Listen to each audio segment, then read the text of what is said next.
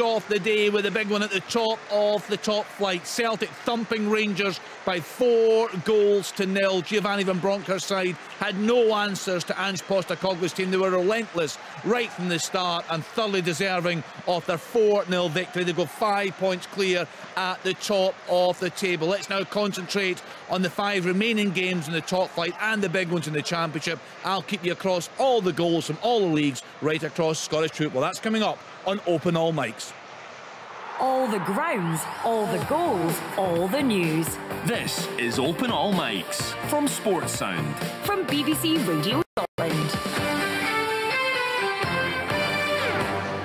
Right, we've spoken to our pundits for a scene set at all the grounds across Scottish football this afternoon in the top flight. Let's get back to Alan Preston. He's watching Hibs against Kilmarnock this afternoon. And you get the team news, Al. Hibs make 2 changes, Kenny. Doige and Doyle Hayes. Doige is away to Kilmarnock on loan, can't play. Doyle Hayes drops out. In comes Kenny and Henderson. So we'll go Marshall in the goals. Back 4, Cadden, Porteous, Hanlon, Cabrera. Kenny, Campbell, Newell and Henderson, with Johan just playing off with Boyle. For Kilmarnock is also 2 changes. Donnelly and Mackenzie out, Power and Shaw in. So they'll go Walker in the goals. A back 3, Wright, Taylor, Mayo, Everlesu, Power, Polworth, Armstrong, Chrissane with Shaw and Cameron. And the referee for this one is John Beaton. Thank you, Alan. Let's then get to Livingston against Hearts. There for us is Rory Lloyd. The team news there, Rory? Yes, indeed. Livingston make 1 change from their midweek defeat. And out goes Shinnie to the bench. In comes Penrice. They're lining up 4-4-1-1. Shamal George in goals, a back 4 of Devlin, Kelly, Oberle and Montano, midfield 4 of Holt, Pittman, Omiyonga and Penrice, and Ismail Calvez will support the impressive Joel Newbley up front. 3,500 tickets sold from the Hearts faithful, makes for a good away support today. They'll go 4-2-3-1 with Craig Gordon in goals, back 4 Civic, Nielsen, Kingsley, Cochrane. In front of them will be Devlin and Halliday.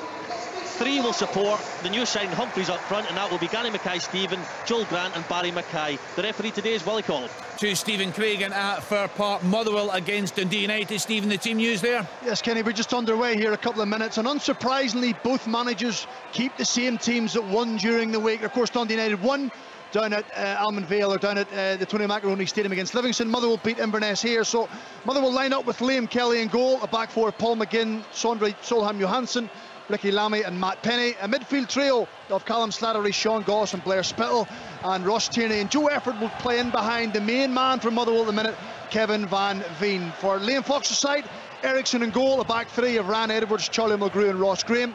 5 across the middle from right to left, Liam Smith, Jamie McGrath, Dylan Levitt, Ian Harkes and Aziz Beich. And up front, Stephen Fletcher and Tony Watt, who I have to say got a warm reception as a former Motherwell player. Thank you to Stephen Craigan, to Willie Miller in Dingwall. Willie brought us the big news earlier. No sign of Christian Ramirez in the Don squad today. You've got the team news in full there, Willie? I do, yeah. Malcolm Mackay uses his squad in full. He makes 6 changes to the team that was defeated midweek by Celtic. In come Laidlaw, Baldwin, Cancola, Callahan, Danda and Harula. And out go Eastwood, Sims, Samuel, Harman, Latoure and Watson. Their starting line-up, Laidlaw in goal, back 4 Johnson, Baldwin, Ikavite and Purrington. A midfield 3, Tilson, Callahan, Cancola, White up top and Danda and Hyrule supporting them. For Aberdeen, they make 3 changes. In comes Clarkson, Hayes and Coulson. Out goes Morris, Kennedy and Mackenzie. Their starting line-up, Roos in goals, back 4 Richardson, Stewart, Scales and Coulson. Midfield 3 Ramadani, Clarkson, McCrory. Majowski up front with Basawin and Hayes supporting him as well. And the referee is Kevin Clancy. Thank you to Willie Miller, to McDermott Park, then St Johnstone against St Mirren. Stuart Kettlewell is there for us. You've got the team news there, Stuart.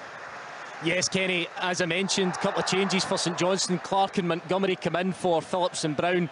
They'll line up with Matthews in goals. It'll be a back 3 of McGowan, Mitchell and Considine. It'll be a midfield 4 of Wright, Hallberg, Carey and Montgomery. And it'll be a front 3 of Murphy, Clark and May. For St Mirren, as I mentioned, also no changes. They go with Carson in goals, back 3 of Dunn, Gallagher and Fraser, a midfield 5 of Tate, O'Hara, Erahun, Bacchus and Strain, and it'll be that same front 2 of Curtis Main and Jonah Iunga. And the referee for this one is Colin Stephen. Let's dip into the Championship then. Arbroath against Partick Thistle. There for us is Kenny Crawford.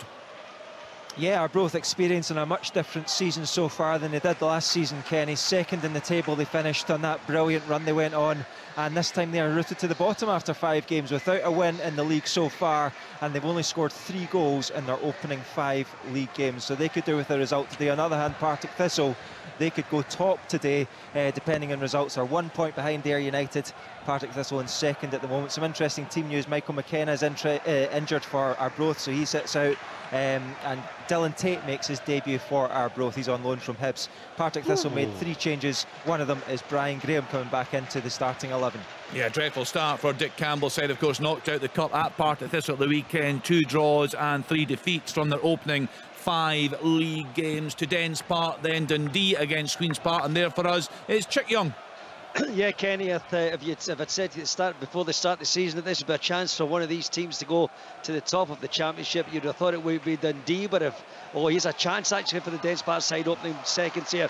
I know it's Queen's Park who could go top if they win this one and 2 other results go their way today. They've had a terrific start to their campaign, and have got to keep that up, of course, against a Dundee side who sit mid-table at the moment. So an interesting encounter in front of a fair old crowd here at Dens Park this afternoon. The home team goal with Harrison Sharp in goal, Kimmy Kerr, Tyler French, Jordan McGee, Lee Ashcroft, Josh Mulligan, Zach Robinson, Paul McMullen, Ben Williamson, Lyle Cameron and Joe Grayson on the bench for them. Legends the goalkeeper, McGowan, McGinn, Robertson, Rudden, Anderson and Strachan. And the Spiders goal, Callum Ferry in goal, Robson, Tom Robson, Lee Day, Jack Thompson, Dominic Thomas, Jake Davidson, Scott Williamson, Grant Savoury, Simon Murray the captain, Malachi Botang and Stephen Eze. Another chance for Dundee in this early stages. So on the bench for Queens, Herty, Naismith, Brown, Longridge, Kenny, McPake, Moore, Bannon and Botang. The referee here at Dens Park is I'd love to tell you, but he's on the team sheet. The suspense is killing us there. I'm trying to find an excuse later on for the Willie Miller pole at Dens Park where you can't see the goal on the right hand side. But that, to be fair, doesn't preclude me telling you who the referee is. I'll get back to you on that one. Bit like a joke without a punchline there, Chick. OK, to Capello Morton against Ayr United. There for us is Derek Ferguson, the table-topping Ayr United side. I'm sure will be confident of victory this afternoon, Derek. They certainly will, Kenny, and surprise, pouring the rain down here in Greenock. I'll give you 2 teams are unchanged, Kenny, because they're going well, as you've just mentioned. Ayr United at the top, but first of all, Morton, they go with Schweiki in goals, in a back 4 of King, O'Connor, Baird and Pignantello. Gillespie will just sit in front of that back 4 with Muirhead, Blues, Crawford and Cabai making up that midfield, with Katongo up top on his own for Ayr United. As you're saying, Kenny, top of the table, they're unchanged. It's Albison in goals, a back 4 of Houston, Kirk, Musonda and Redden, midfield 4 of O'Connor, Dempsey, Murdoch and Ashford, and they go with Mackenzie and Akinwemi up top, and the referee here is David McGeechy. Thanks to Derek Ferguson. Alloa have gone ahead very early on away to Clyde. They lead by 1 goal to 0. They scored early in their game last week as well, did Brian Rice's side.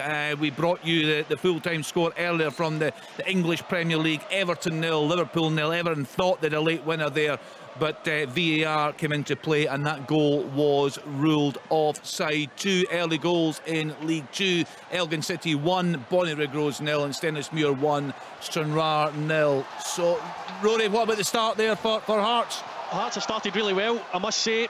Cochrane down that left-hand side caused a couple of problems. There was a diagonal ball from the centre back. He did look a couple of yards offside. He played it into the box and it was a half chance for Stephen Humphreys, who volleyed over the bar. He's put another ball across the face of goal, Alec Cochrane, and Humphreys was caught on his heel slightly. Could have possibly just dived at it and had a wee chance. But Hearts controlling this game. Livingston have barely strung 2 passes together. Do you think Hearts fans, Michael, will be disappointed with this transfer window? We've spoken a lot about how tired the players have looked, how short the squad looks. We heard Robbie Nielsen speaking about Xander Clark, but overall a disappointing window for the Jambos. Yes and no. I would say no, because I think when you look at they did a lot of good work in the squad early in the camp and early in the window.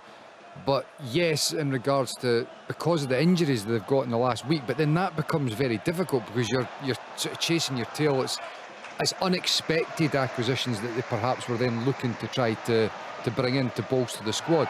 In terms of being tired, I've not been able to see any of the performance from midweek because I was up doing the Ross County Celtic game. Disappointing for them to get knocked out the Premier Sports Cup.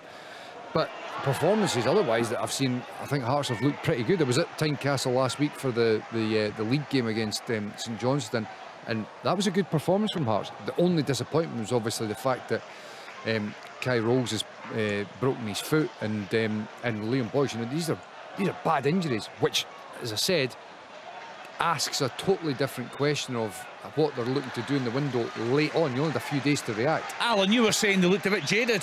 Hearts. They look tired. They certainly, I think the amount of games this early on in the season are very difficult. It really was for them. Not having the League Cup games as well, they can't really get up to speed like the rest of the teams. They're only really playing friendlies. Alan, are you talking about the League Cup, the Premier Sports Cup performance during the week against? I didn't see it at all. Michael. They look very, very leggy. They had 2 efforts at goal the whole night, and that's not like Hearts. You know, normally they're flying down the wing to Mackay one side, Forest the other. That didn't happen the other night. They were poor. They did look really tired. Because we did the league game against St Johnstone last week, and I thought they looked pretty good. You know, they looked vibrant. They looked, a lot of energy. So, I mean, look, there's no doubt that obviously should they be tired though? Should they be tired in September, the beginning of September? But it's not so much about the time of the year. It is the volume of games in such a short space of time. I think personally, Michael, what like Saturday, Wednesday, that kind of a routine. I think it's a cop out, Michael. To be perfectly honest, well, they shouldn't be tired at this stage of the season.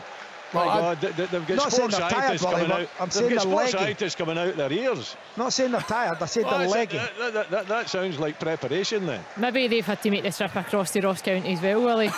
taking a hell of a lot out of them. Well, I'll tell you, I hope I perform better than they'll to do. But fans will be tuning in. Well, he's got a good point, is he not, Michael? Fans will be tuning in to hear players looking a bit jaded. There's a chance, got to be a penalty, surely. On you go, Alan. Boyle's brought down. The referee doesn't know. The assistant is asking for it. He is brought down. I thought it was a penalty kick. Whoever's there needs to tell me, Leanne. Yeah, I can see it, Alan. It looks a penalty to me. Quite a distance in terms of the camera angle. Boyle certainly looking for a red card as well, and it is. It's a red card. Certainly a lunge anyway. It's a great run from Boyle, isn't it? The pace blistering, just outside the box for me. Michael's here getting a look at it as well. I actually think, for me, it's outside the box. Ash Taylor is the one. He's been red carded. Joe Wright saying he was round the back of him. No, I mean, you're talking about the edge of the box. It's like it's a touch and a strike and goal. It's a goal scoring opportunity. So from that perspective, there's no doubt. It's just as Leanne said. Because it's obviously sliding as well. Where is the point of contact? It's very, very tight. I think Leanne's probably agree with just on the edge of the box. Joe Grant's got to do better there. Sorry, Michael. Big chance. Kingsley plays the ball right across the face of goal. Makes its way all the way to Barry Mackay. Plays a lovely little slide rule pass into Joel Grant, who breaks the lines. And for me, he's got to do better. He hits it high and wide. He's got to go across the keeper there. That's a chance for Hearts. Yeah, he just lost his bearings, hasn't he, Rory? Because he's just gone beyond that front post. Grant, great run, great play down the side. I think he feels he's maybe just inside the post, and he's not. He's just blazed it wide.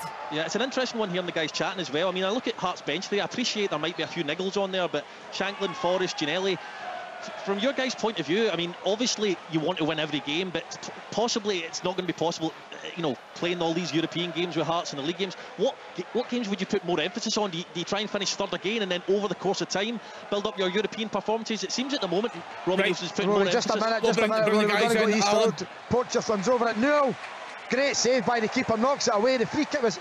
So it's a free kick. He gets the rebound, it goes back to Newell, and he hits it with his left foot into the ground, through the wall the second time, into the back of the net. Hibs take the lead, 11 and a half minutes on the clock. Hibs 1, Kilmarnock 0. Yeah, it's a great hit from Newell, but the Wall are absolutely sleeping, Alan, because the amount of players that they've got lined up, and it comes back out for a second bite, and Newell's got time to control it, and the composed finish just to through the bodies. Nestles in the bottom corner. Was it the right call, the free kick? It's very, very tight, isn't it? For me, it was definitely a free kick. It's outside the area. Last man challenge, I would agree. I think Michael alluded to that as well. Probably a red card is the right decision.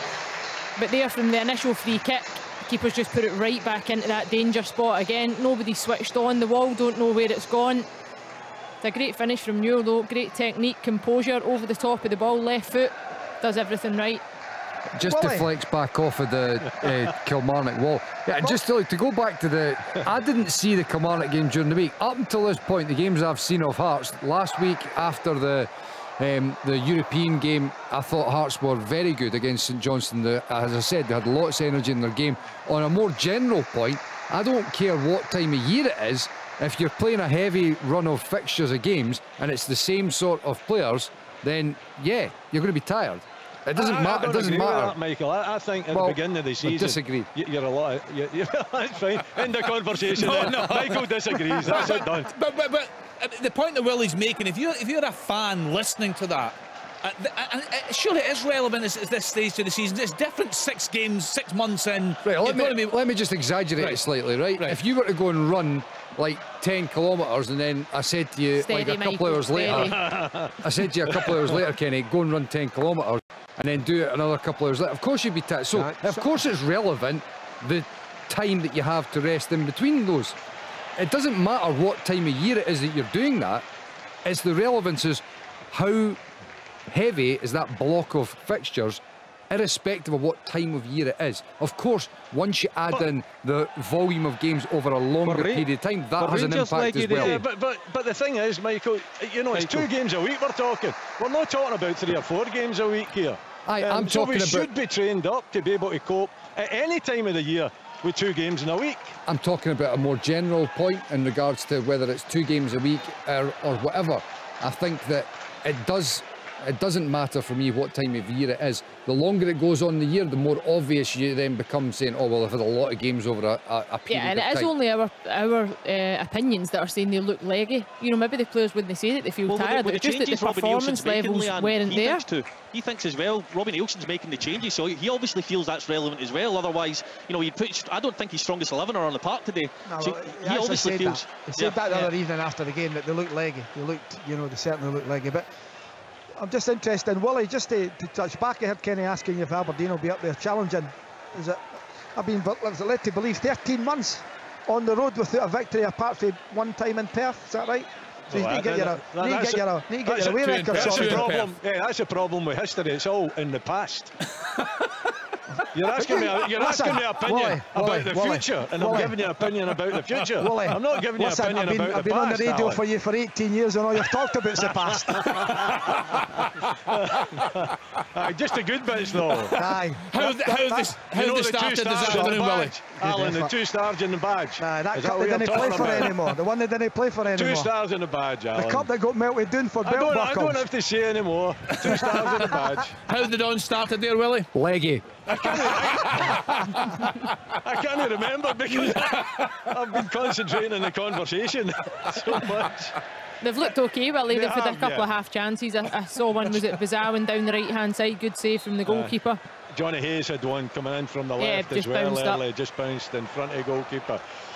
So yeah, they started pretty brightly, as long as they keep the ball away from Anthony Stewart playing inside the box, because he can't use the ball. He's just giving it away again. Every time I see him getting the ball in the box, he gives it away. An early goal. FC Edinburgh 1 up away to Airdrie, who are down to 10 men in League One. Alloa opened the scoring in that league early on, 1-0 up away to Clyde into League 2. Elgin City 1, Bonnyrigg 0, and Stennismuir 1, Stranraer 0. And down south in the lunchtime kick-off, it finished goalless in the Merseyside derby, and all the remaining 3 o'clock kick-offs so far, no goals there at half-5. Aston Villa under pressure, I'm sure, is Steven Gerrard there at home to all-conquering Manchester City. So let's then get round the grounds. Rory Loy, Livingston against Hearts. How are they looking there in the early stages? Yeah, I mean, Livingston have come into it ever so slightly. They had the ball in the net there, but it was miles offside. Everybody knew it. Starting to go into the game, getting used to Hearts' shape. Humphreys looks a handful, big lad, but he's coming up against Obalai, who's also just as strong, so he's dealt well with that threat. But it's down the left-hand side that Hearts have been really good as they come down here again with Gary Mackay, Stephen and Cochrane. But not too much goal-mouth action, I have to say. Still 0-0, but Hearts looking the better team.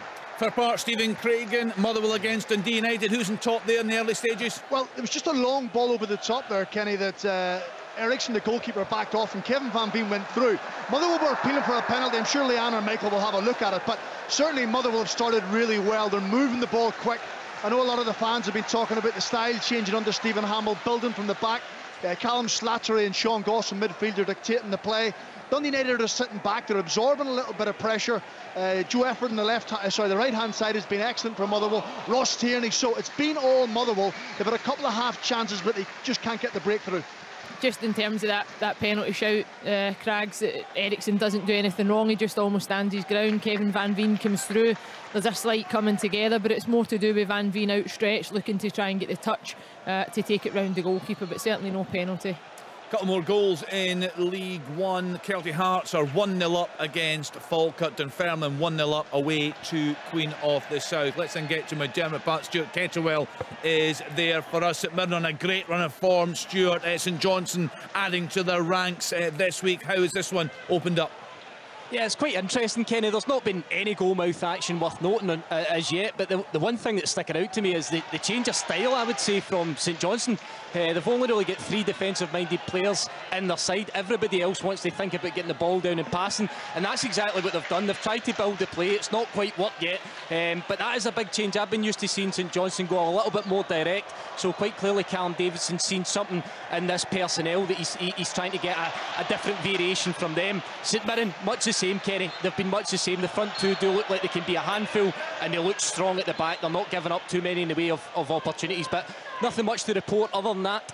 Partick Thistle are away at Arbroath this afternoon. The Jags were certainly well on top in their game in the League Cup midweek. Kenny Crawford, how have they started? 19 minutes gone, it's still 0-0 between Arbroath and Partick Thistle, Kenny. But yeah, Partick Thistle had a couple of half chances. Kevin Holt had a header straight at Derek Gaston, and then Stephen Lawless with a tame shot saved. I'll give that chance a chance there. Yeah, sorry, Stephen Craig at Fir Park. It was a great cross from the left-hand side from Matt Penny, who is making his second appearance for Motherwell after signing a loan from Ipswich. And once again, it's Kevin Van Veen. I think he just gets across the front post. It's Ryan Edwards. He glances the header on, and it just clips the top of the crossbar and lands on the top of the net. But Motherwell really pushing and probing.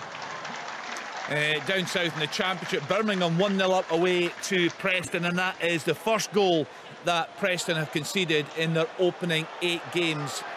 What a start for them, but they're behind this afternoon. Only scored 2 goals though, I'm being told, so we'll keep an eye on all the scores across the country and down south this afternoon. Let's stay in the Championship though. Dundee against Queen's Park. Chick Young, what's happening there in the early stages?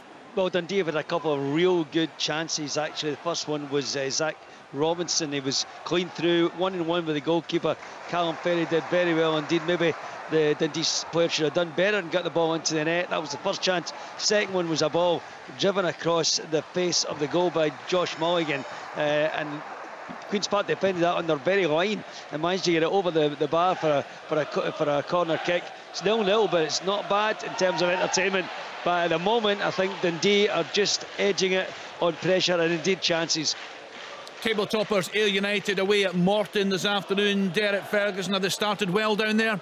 Morton have started very well, Kenny, dominating, certainly in that midfield area. They had a great chance, just 13 minutes, it was on the clock. It was a lovely little through pass to Robbie Crawford, just playing in the middle of the park, and ended up with a good save with Charlie Albison in goals. But Ayr United, they've not been a threat going forward, and it's just on this tight ground, as we know. It's a slick surface this afternoon with all that rain, but certainly Morton dominating this one, and hopefully not too long before we get a goal. Kenny, I should say I did some major investigative work and found out that the referee is indeed Grant Irvin.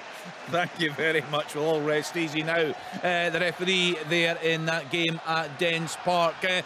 Interested to get your thoughts, guys, on this one. Will, you can kick us off. This situation with Ramirez Aberdeen not on the squad today. He deleted a message on social media yesterday. It said, "Make it make sense, please. There are 2 sides to every story. That's all for now." What on earth does Jim Goodwin do with this situation? Probably ban his players from being in social media, which is, you know, an outlet for players' frustrations. And you know, when players go on, they've got to think long and hard about what they're actually saying on there, because the manager has got to react to it as well.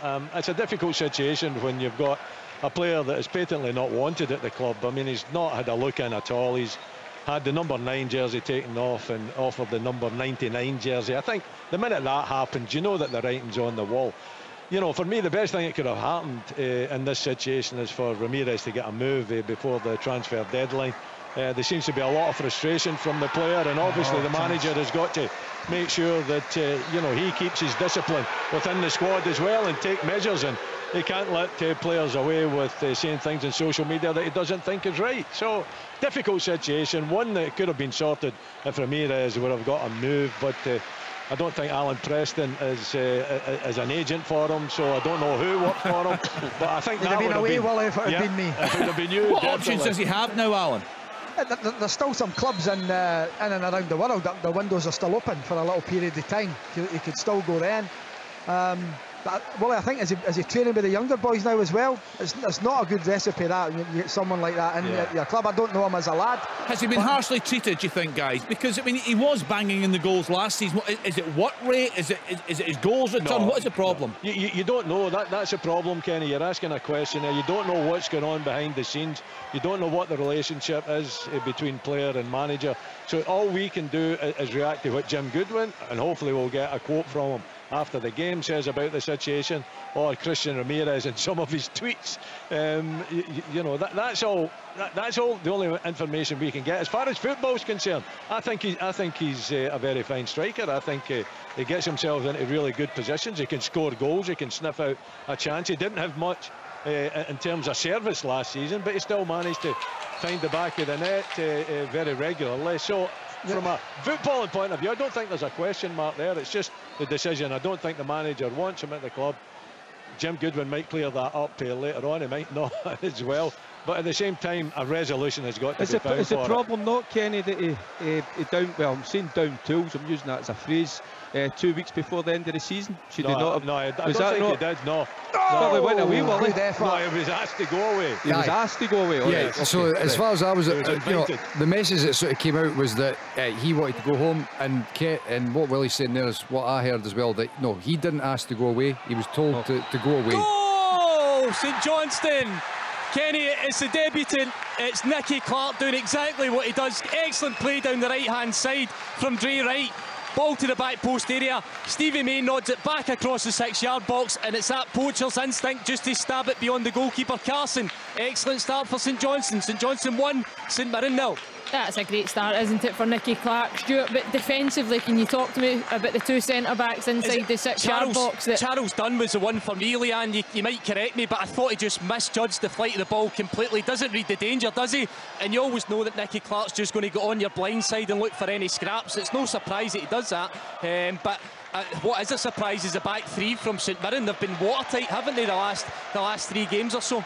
Yeah, two centre-backs. It's incredible. They actually push each other out the way, don't they? Michael's getting a look at it again as well. It's Charles Dunn. He's the one that comes from the back post area. He jumps in front of Declan Gallagher, misses the ball completely, and Nicky Clark's just at the back to nod it, you know, to prod it in the back of the net. I mean, Nicky Clark is exactly the sort of player that Callum Davidson's been crying out for. It looks like a great bit of business. Even just that, Michael, the fact that Stevie May wins the header, puts it back across, and you've got other bodies there. Penalty! Is it going to be given?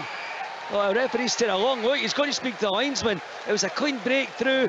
It was Robinson who beat the offside trap. It was onside for me. It looked, I think the Dundee or the Queen's Park fans thought he was offside. Taking a long time about this decision.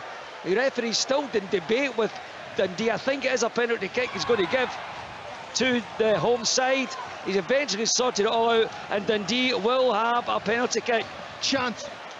Kenny, chance at Fir Park. Dundee United's first really of the afternoon.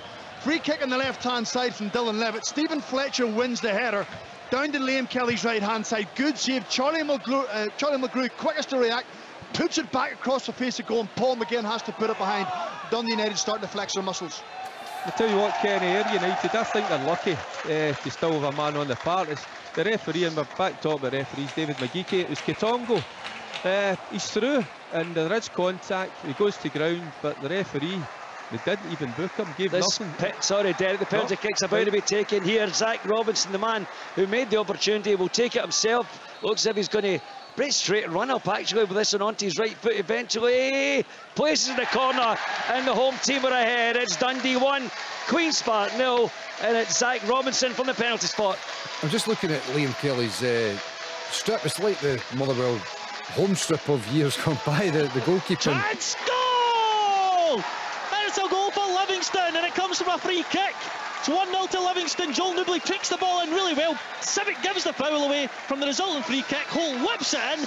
Can't quite see who scored it, but it was a lovely touch. Takes it down and slots it home. Although Willie Collum is going over to the linesman. It's Montano. Is it Montano? It's a great touch and great finish. Terrible defending. I think they're complaining about offside. Well, if he's not offside, you've got to say it's terrible defending, because he's got acres of space to just control it and slide it at the back of the net under no pressure. Yeah, they've claimed for offside and they've just stood still. You know, it's the old cliche that you say, play the whistle, play on, but Hearts are expecting the call to come. It doesn't. Montano's got time to take the touch, compose himself and slot it home with the left foot. Well, I mean, the only thing, and we've not seen a replay of it, the only thing you can say is that if Hearts are, I think there's a player round the back who's playing them on from the Hearts defence. I don't know who it is. No, I'd need to get a look at that again, but I actually think it's the striker Kingsley.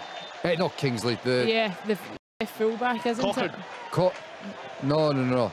I'm not sure who it is. I need to see it again.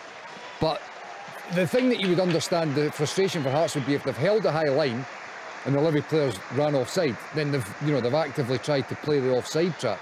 But it looks to me as if they've actually not done it well enough.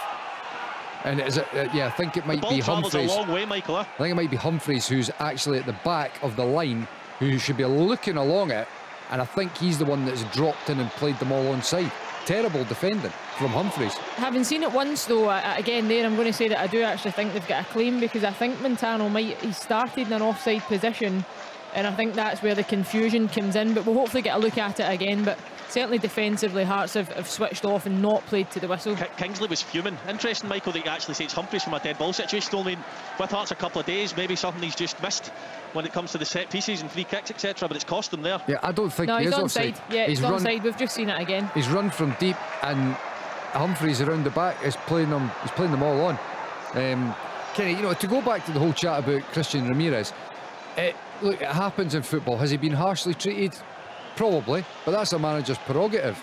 I think that the manager lives and dies by the decision he makes. He's brought in a striker who's looting the business, so he can get away with that. So it doesn't disrupt the dressing room when Miovski is doing the business on the part. The manager seems to be making the correct call. Of course, what I hear, I don't think he's the type that wants to disrupt, although maybe his tweets are telling us another story. He's on heavy money as well, though, and every window that goes by, he's only got a year in the contract. His cost will go down if they don't sell him in the window. But that's what I'm saying, that the perfect answer was to move him on. Yes. I'm surprised that he wasn't moved on, and he still might be, as you said. There might be areas in the world that he can still move to, but that's the answer to me. To me, it looks like the manager's trying to frustrate him and annoy him to get him out the door, because he is on good money, and he doesn't want him at the club. He's brought somebody else in.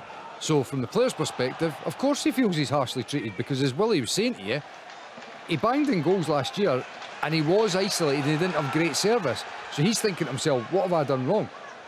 He's not done a great deal wrong, but the manager doesn't fancy it. We want somebody else. Kenny can still go to Mexico, Belgium, Turkey, Russia, Australia, Greece, Qatar, Saudi Arabia, Portugal, Ukraine, Israel and the UAE. Can he go to Russia? You not miss one there, Biscuits? I didn't say Russia. You did. I didn't. I've got it in front of me. Well, you said it. I might have said it. Hold on, I'll just go through it all again.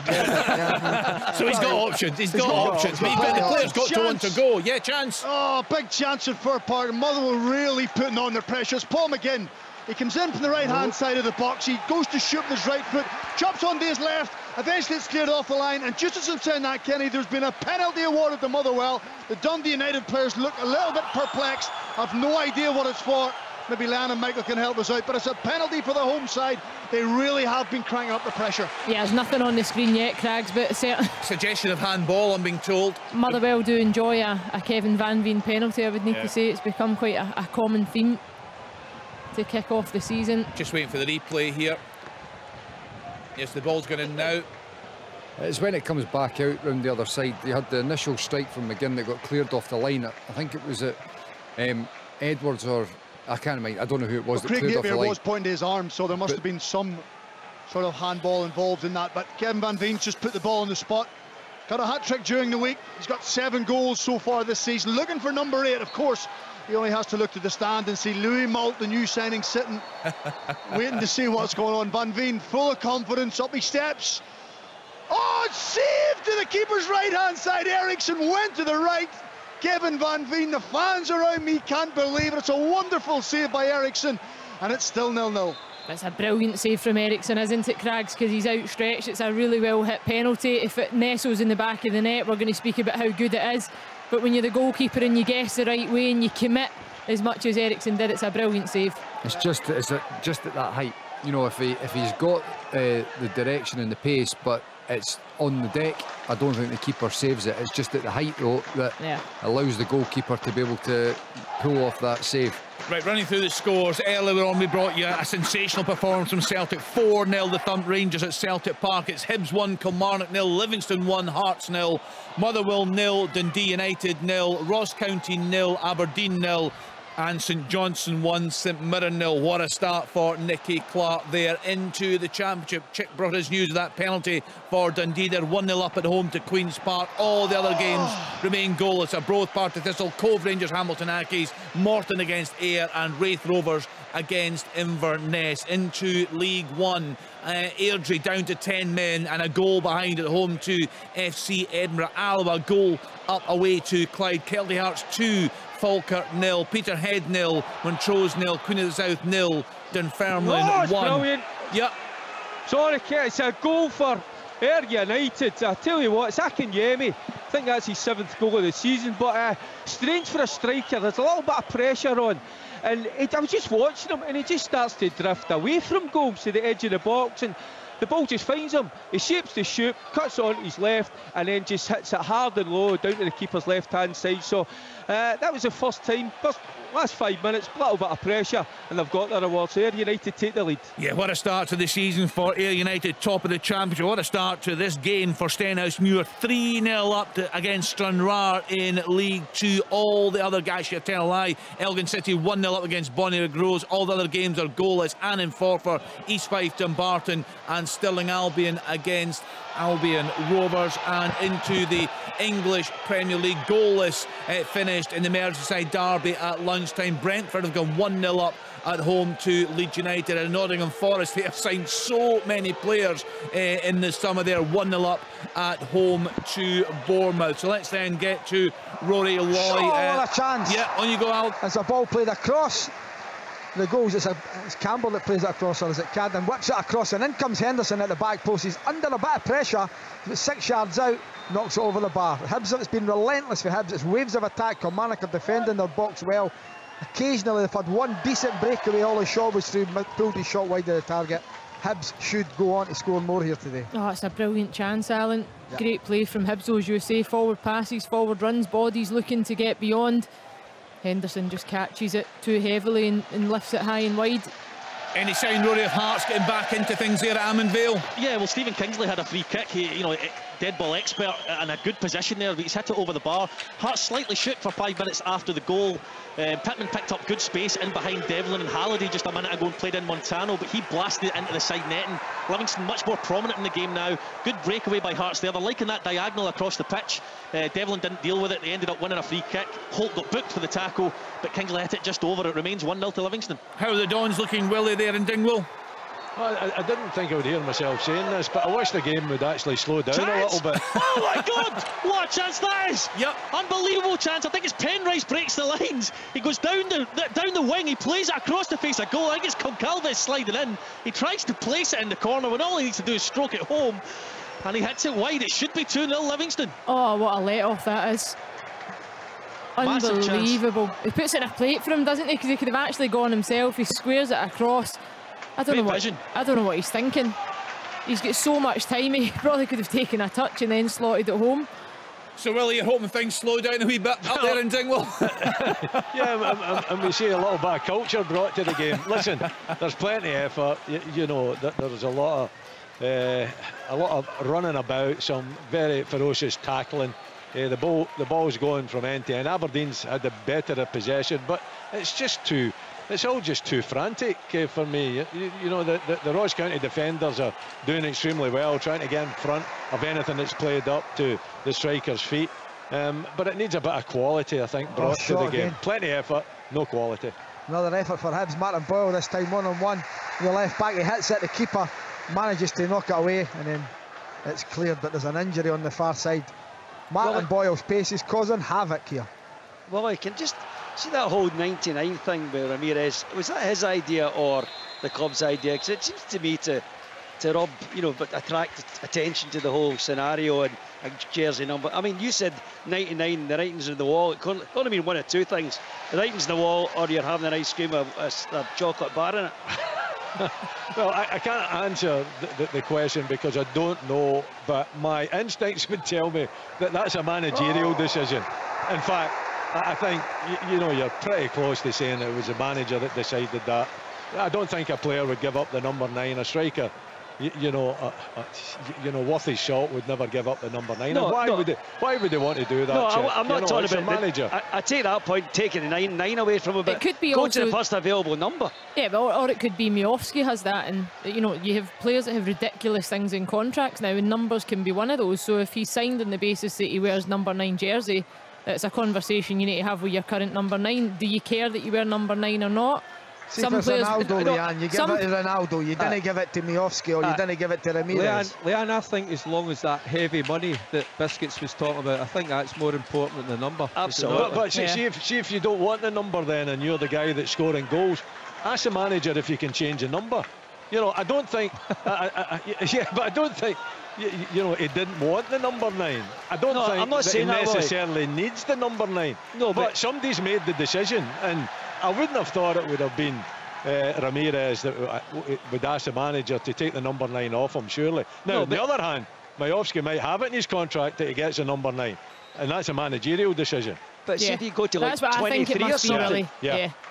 I mean, I'm just saying, I understand they take the 9 away, but why go to 99 when it just makes a bit because that's modern day football, Chick. That's what folk that's do. why I don't understand. Honestly, crazy. Okay, pick a number then, Chick. Hey, come on, let's all. we can all have a go at this. Yeah. What number would you like him to have? I didn't think it matters what. Got 9 in it. I didn't think it matters what number he moves to. The fact that he's got number 9 taken off him is going to attract the attention. Well, the help he needs it should be 999. These things are good for him. Do Hearts need some help there at Almond Vale? They're struggling, Rory Loy. They are. Livingston have, since the goal, have really grown into it. Joel Newbley's just peeling onto Civic, and he's taking the ball in so well. And Pittman makes those forward runs, breaking the lines, and Hearts are struggling to pick him up. And they've really got to grips with Hearts' shape and how they're looking to play now. And it's making for a really good game, this, actually. I'm enjoying it. Hearts are struggling though in the last 5-10 minutes after dominating the first spell of the game, so be interesting to see how it plans out. Chances at both ends with that Kingsley free kick as well, but it remains 1-0 to Livingston. St Mirren fighting their way back into things here. McDermott, Park, Stewart. They're trying hard, Kenny. They're trying hard. Just a corner coming into the box there, defended by Stevie May. But I'll tell you, the thing that's really caught my eye is what Nicky Clark has done for those round about him. Stevie May's got a new lease of life here in the first 42 minutes of this game. He's been bright, he's buzzing about the place, and a new role for Graham Carey playing in the middle of the park, spraying passes all over the place. So I would say that St Johnstone deserve their lead, but as always, St Mirren are fighting hard to try and get back in this one, piling on a wee bit of pressure just now, but still 1-0. Motherwell passed up a great opportunity, missing that penalty. Well, the penalty was saved. Kevin Van Veen's penalty saved. Stephen Craig, and who's on top at the moment? To be fair, it's still Motherwell, Kenny. United have little spells now and again, and I'm not too sure if it's the shape of Dundee United that's actually hurting them. They've gone with a 3-5-2, but because Motherwell's two wide players, Joe Efford and Blair Spittle, they're playing so high, they're pinning back Liam Smith and Beich, which means that Paul McGinn and Matt Penny have got a free run down the flank, so they're getting overloaded in wide areas. But I think if Dundee United can get to half-time at 0-0, Liam Fox will be the happier manager, because they haven't played well. They've been under the cosh. They've had that penalty missed or saved, should we say, by Eriksson, so he may make some changes, but still 0-0. Big chance here for Ross County, though, down the left-hand side, and Jordan White, I think he's just made the run too early. He's got himself beyond the near post. If he'd have just timed it a little bit better, then I think it's a tap-in, but he's beyond the near post. It's driven across the face of the goal from Purrington, and he's just put it by the post. But a good chance, good opportunity if the striker had timed his run properly. Hibs against Kilmarnock. How are things looking there? Kelly really under the cosh, Alan? They are. They're wanting a penalty. Christine goes down in the box under the challenge. There's no chance that is a penalty kick. They're very sporadic chances in the Hibernian half, Kenny, so far. Hibs have dominated the game. They're spreading the ball from one side of the pitch to the other, making it really, really big. The pitch, Boyle's pace is causing all sorts of concern, but to be fair to Derek, he's kept 2 up. There's a chance again. Cadden's through, keeper comes out and saves it. This is for Hibs to throw away, really. Kilmarnock, they did have a midweek game and they do look knackered. They're going to have to play 80 minutes with 10 men. Some of them look shattered already. Yeah, chance. Yeah, a chance. It was Richardson. It was down. You know, he plays so far up the park, and he's driven in. He's managed to get it onto his right foot coming in from the right hand side, and I think that just makes him tug it by the post. Good drive, you know, good run as well, but slides it by the far post. Craigs, what a goal that would have been. Honestly, what about the pass from Ross Tierney? He just slid it down the side, took 3 Dundee United players out of play on this right hand side. Kevin Van Veen just got beyond Ross Graham, great first touch, and he smashed it off the crossbar. How Dundee United are still level in this game, I have no idea, and how Kevin Van Veen hasn't scored to this date, I have no idea either. What a lovely pocket of space Tierney takes up though, doesn't he, on the half turn, just in between the lines. Goodness me, what a goal! That is quite phenomenal. Robinson, 30 yards out, left foot, it's screaming into net from the moment he hits it. What a goal. Dundee 2-0 ahead, and I defy you to name a better goal than that. Don't do it. Don't do it. No, this is not Zidane. There's a chance for Hibs. Henderson's clean through, keeper he beat. Brilliant tackle. Thank goodness, Alan, you saved us here and saved your old pal Chick. No, this is Tony Yeboah. Who is it?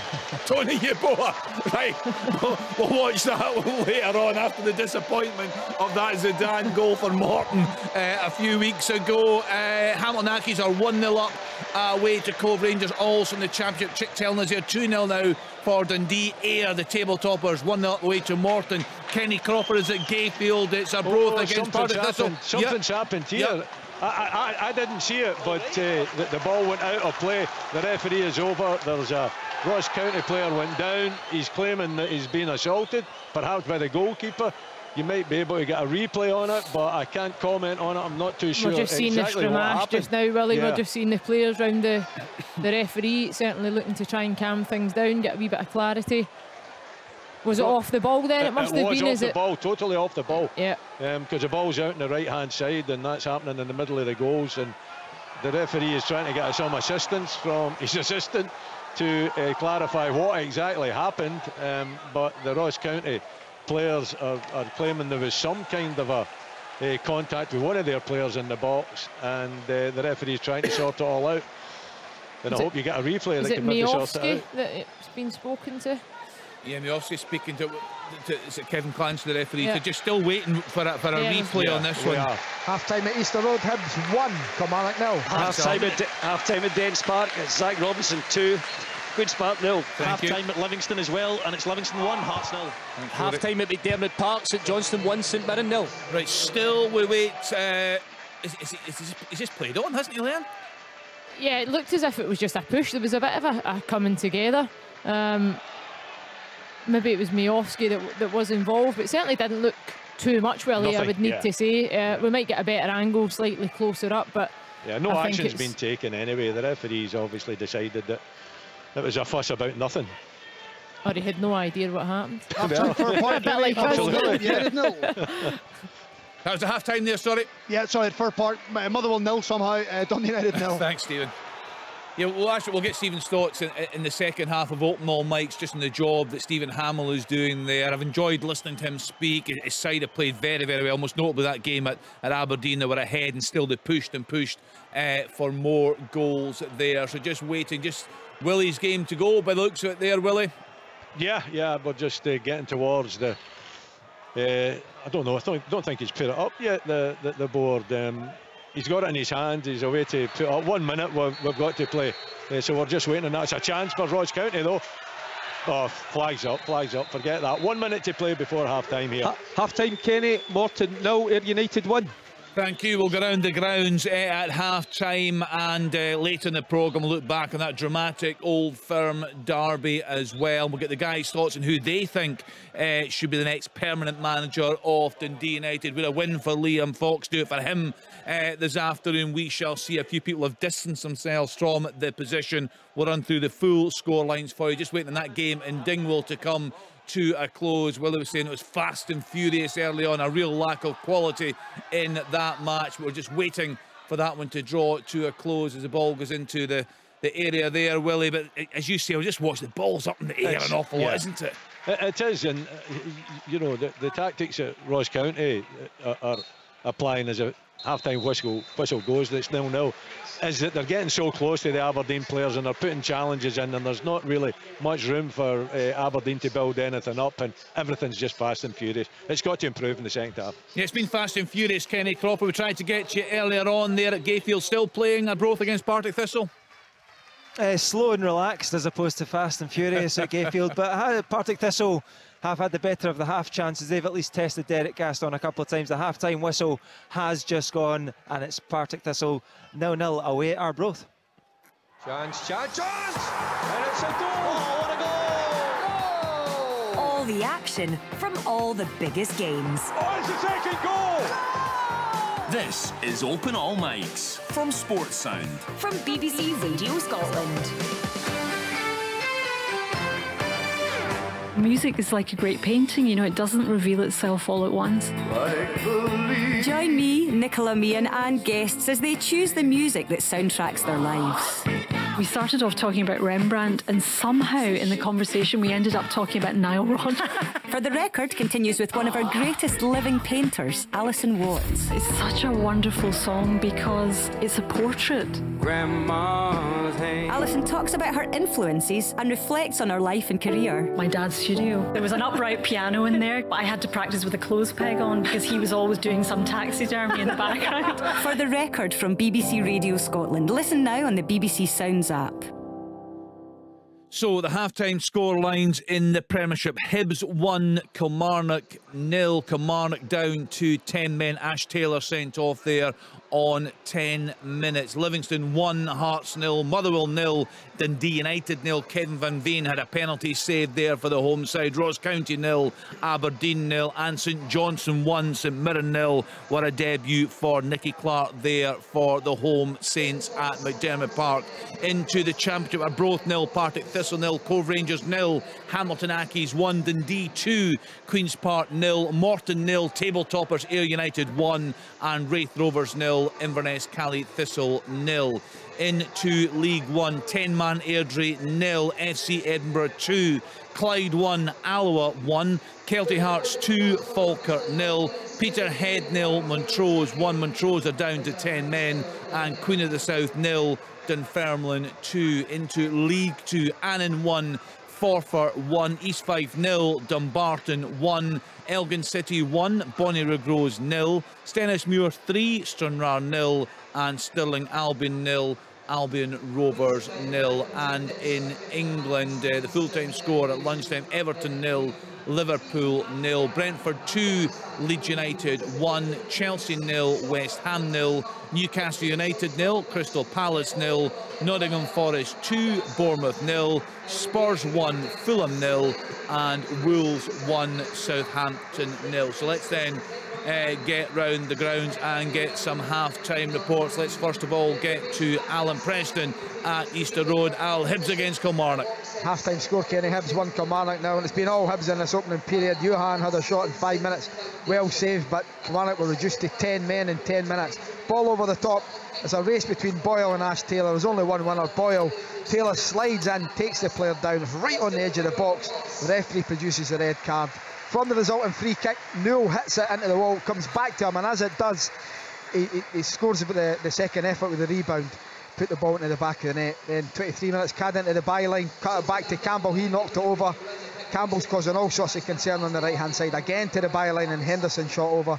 Kilmarnock have had one effort, Ollie Shaw clean through, bit wide of the target, and pulls his shot into the ground. The half-time score at Easter Road: Hibernian 1, Kilmarnock 0. Yeah, feel a tough afternoon for Derek McInnes's side through there in the capital after such success in the League Cup midweek. Let's then get to Livingston against Hearts. There for us is Rory Loy. Yes, indeed, Kenny. And the first half, Hearts had the better of the opening exchanges. On the 11th minute, Kingsley's cross across the face of goal was low. It found its way all the way to Mackay. He played in George Grant, who swivelled, but his shot went high and wide. In the 28th minute was the opener and the changing point in the game. Livingston scored directly from a free kick. Holt, free kick straight into the box. Montano, in acres of space, takes a touch and slots it in the corner for 1-0 Livingston. 34th minute as well, Pittman found loads of space behind Andy Halliday and Devlin. He played in Montano, but his shot this time blasted straight into the side netting. Kingsley free kick on 35 minutes was disappointing. Very, very good at those, but it went wide. And on the 38th minute, how it wasn't 2-0 Livingston, I'll never know. Penrice broke through the lines, played a ball across the face of goal. Concalves was there. All he had to do was put it in the net. Whether it was the presence of Craig Gordon that put him off or not, I'm not quite sure. But he hit it wide. Livingston the better team in the second half of the first half. Interesting second half to come. It's Livingston 1, Hearts 0. 2 for Park Motherwell against Dundee United. And there for us is Stephen Craigan. Indeed, Kenny, and it's Motherwell 0, Dundee United 0 somehow here at Fir Park. I've got to say, it's been the Kevin Van Veen show in this first half. He had a header early on, he got himself across Charlie Mulgrew in the middle of the goal, just flicked it onto the top of the net. Paul McGinn also had a shot cleared off the line by Liam Smith, but the big moment came just after the half-hour mark when Motherwell were awarded a penalty.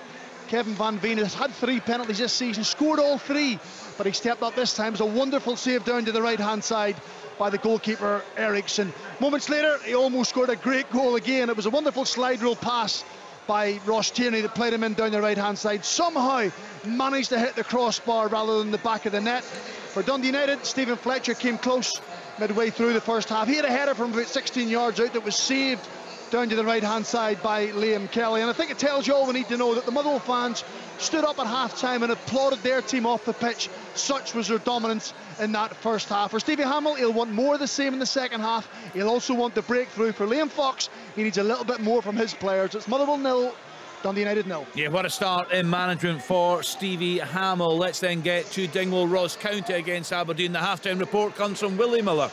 Yeah, Kenny, it's 0-0 here at half-time, and it's been a frantic first 45 minutes. Yeah, it's been full of energy, full of determination, some good tackling, some very tight marking from the home side. It looks as though Malky Mackay set his side out to make sure that they get very close to the opposition and don't give them any opportunity to build up. Aberdeen have had the better of possession, the better of the chances. There hasn't been many chances created in the game. Johnny Hayes had a long range shot at the angle from something like 30 yards that was well saved by Laidlaw in goal, touching it round the post. Basawin's looked really lively up top, assisting them as well. And Richardson coming in from the right hand side with the right foot, drove one past the far post. And as for the home side, only the one opportunity for them. Purrington down the left hand side did really well evading the challenge and then drilled the ball across the face of the goal. But unfortunately for me, Jordan White had moved too early into the near post, couldn't really get his feet adjusted and just made contact with it but put it past that near post. So at half time it's 0-0. I think it needs calmed down a little bit in the second half. I'm sure that Jim Goodwin will be hoping that his players get a little bit more room to pass the ball. As for Malky Mackay, I think he'll be happy with the effort that his team's putting in. Yeah, seeing the pictures coming into the studio, a real lack of quality in that game, as Willie has been telling us. So to McDermott Park, St Johnstone against St Mirren, and there for us is Stuart Kettlewell. Yeah, thanks, Kenny. It's a game of very few chances, in all honesty. St Johnstone have been pretty impressive with their methodical build-up play. St Mirren are looking to find a way back into the game. We've had 1 or 2 half chances. The first of those fell in about 20 minutes to Curtis Main. His play, down the left-hand side, found a cross into Jonah Ayunga. He swivelled in the shot but put it past the post. In 22 minutes, we had an opportunity for St Johnstone this time. Their first sighted at goal. Again, good play down the right-hand side from Dre Wright. Found a delivery into the front post. Stevie May got just across the front of the defender but could only scoop it over the top of the bar.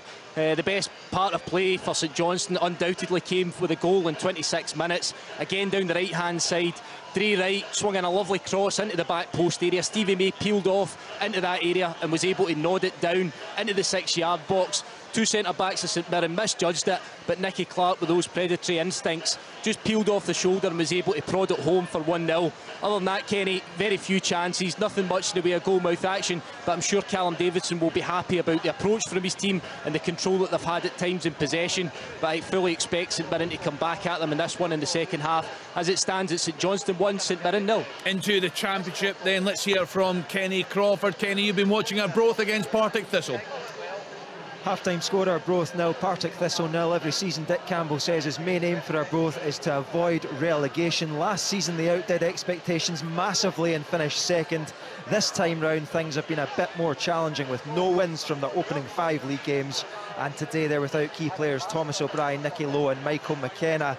Partick Thistle, with that in mind, you would have expected with 3 games winning on the bounce. They've had the better of the half chances through Kevin Holt, Stephen Lawless and Harry Milne, but no breakthrough so far. 0-0 at half-time. To Dens Park, Chick Young's there, and Chick, you've witnessed another wonder goal this afternoon. Well, Kenny, you gave me some stick about my description of Jai Gatonga's goal for Morton 2 or 3 weeks back. I think you'll be humbly apologising when you see this magnificent strike by Zach Robinson this afternoon. What a goal. He'd already put Dundee ahead from the penalty spot. That was just after 27 minutes. Big Easy was booked for that. Big Stephen Easy was booked for that one. And that put Dundee ahead. But my goodness, just a few moments before half-time, he's got the ball 30 yards out. And I'm saying to myself, don't shoot from there. But he rattled it and it flew beyond Callum Ferry into the corner. No chance for the goalkeeper. A standing ovation for the fantastic strike from Zach Robinson. And you think at this stage that Dundee are looking safe for all 3 points. We remember, I did say at the top of the programme that if Queen's Park can win this, and a couple of results go their way, they could have gone top.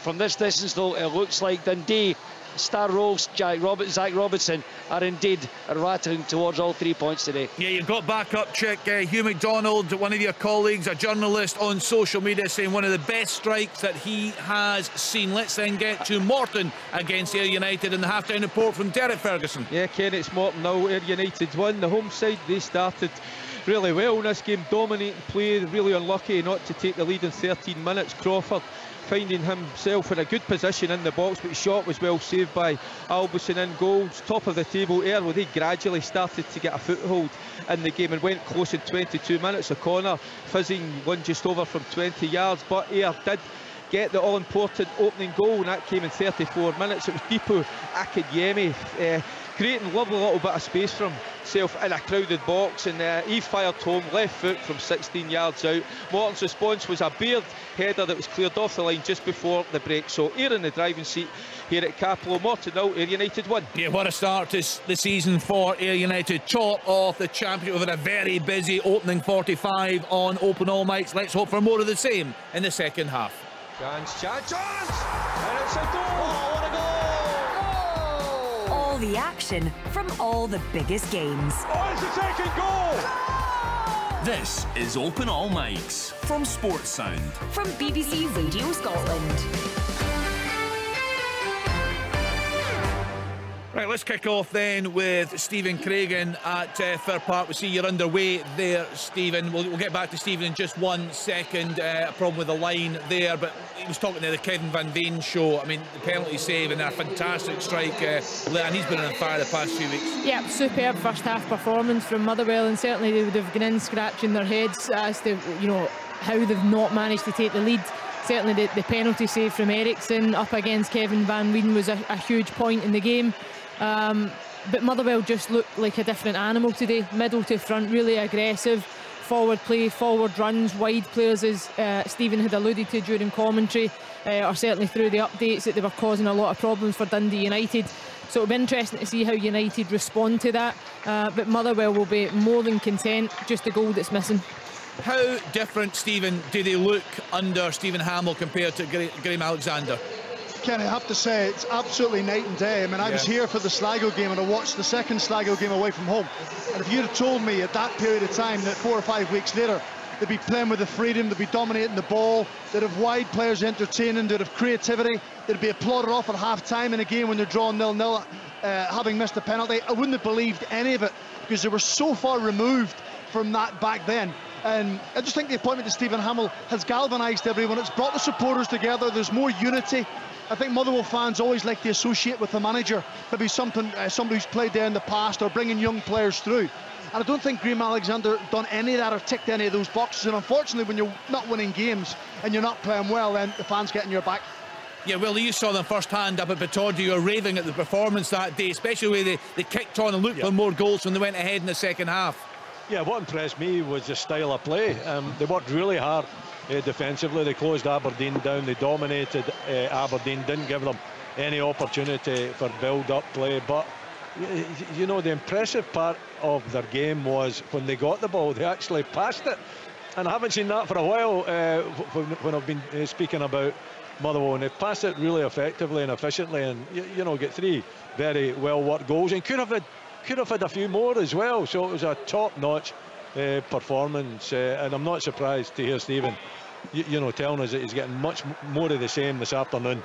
Michael, have you got experience of that in a dressing room where there's a change of manager and the players almost get a new lease of life, to get some sort of release because the style of play changes for them? Not anything personal, but you see it all the time from clubs where that you know, something. I mean, look, fundamentally, you know, I am a firm believer that every football player wants to play football by getting it down and passing it. They want to do that. Like, even guys that are maybe not the most comfortable on the ball, if you get them into a system and they're comfortable in that they know where the passes are, their teammates are all working together, that's more enjoyable to play that way than to play a style of football which is agricultural. So it's great to see, you know, it working for Stevie Hamill at Motherwell, and, you know, everything that you can see in the side that wasn't really on show previously is that's the way players want to play. When you grow up playing football, you don't grow up wanting to thump the ball at the park and run around and charge and tackle. That's all part of the game, yes, but fundamentally you want to get the ball and you want to pass it and you want to play attractive football.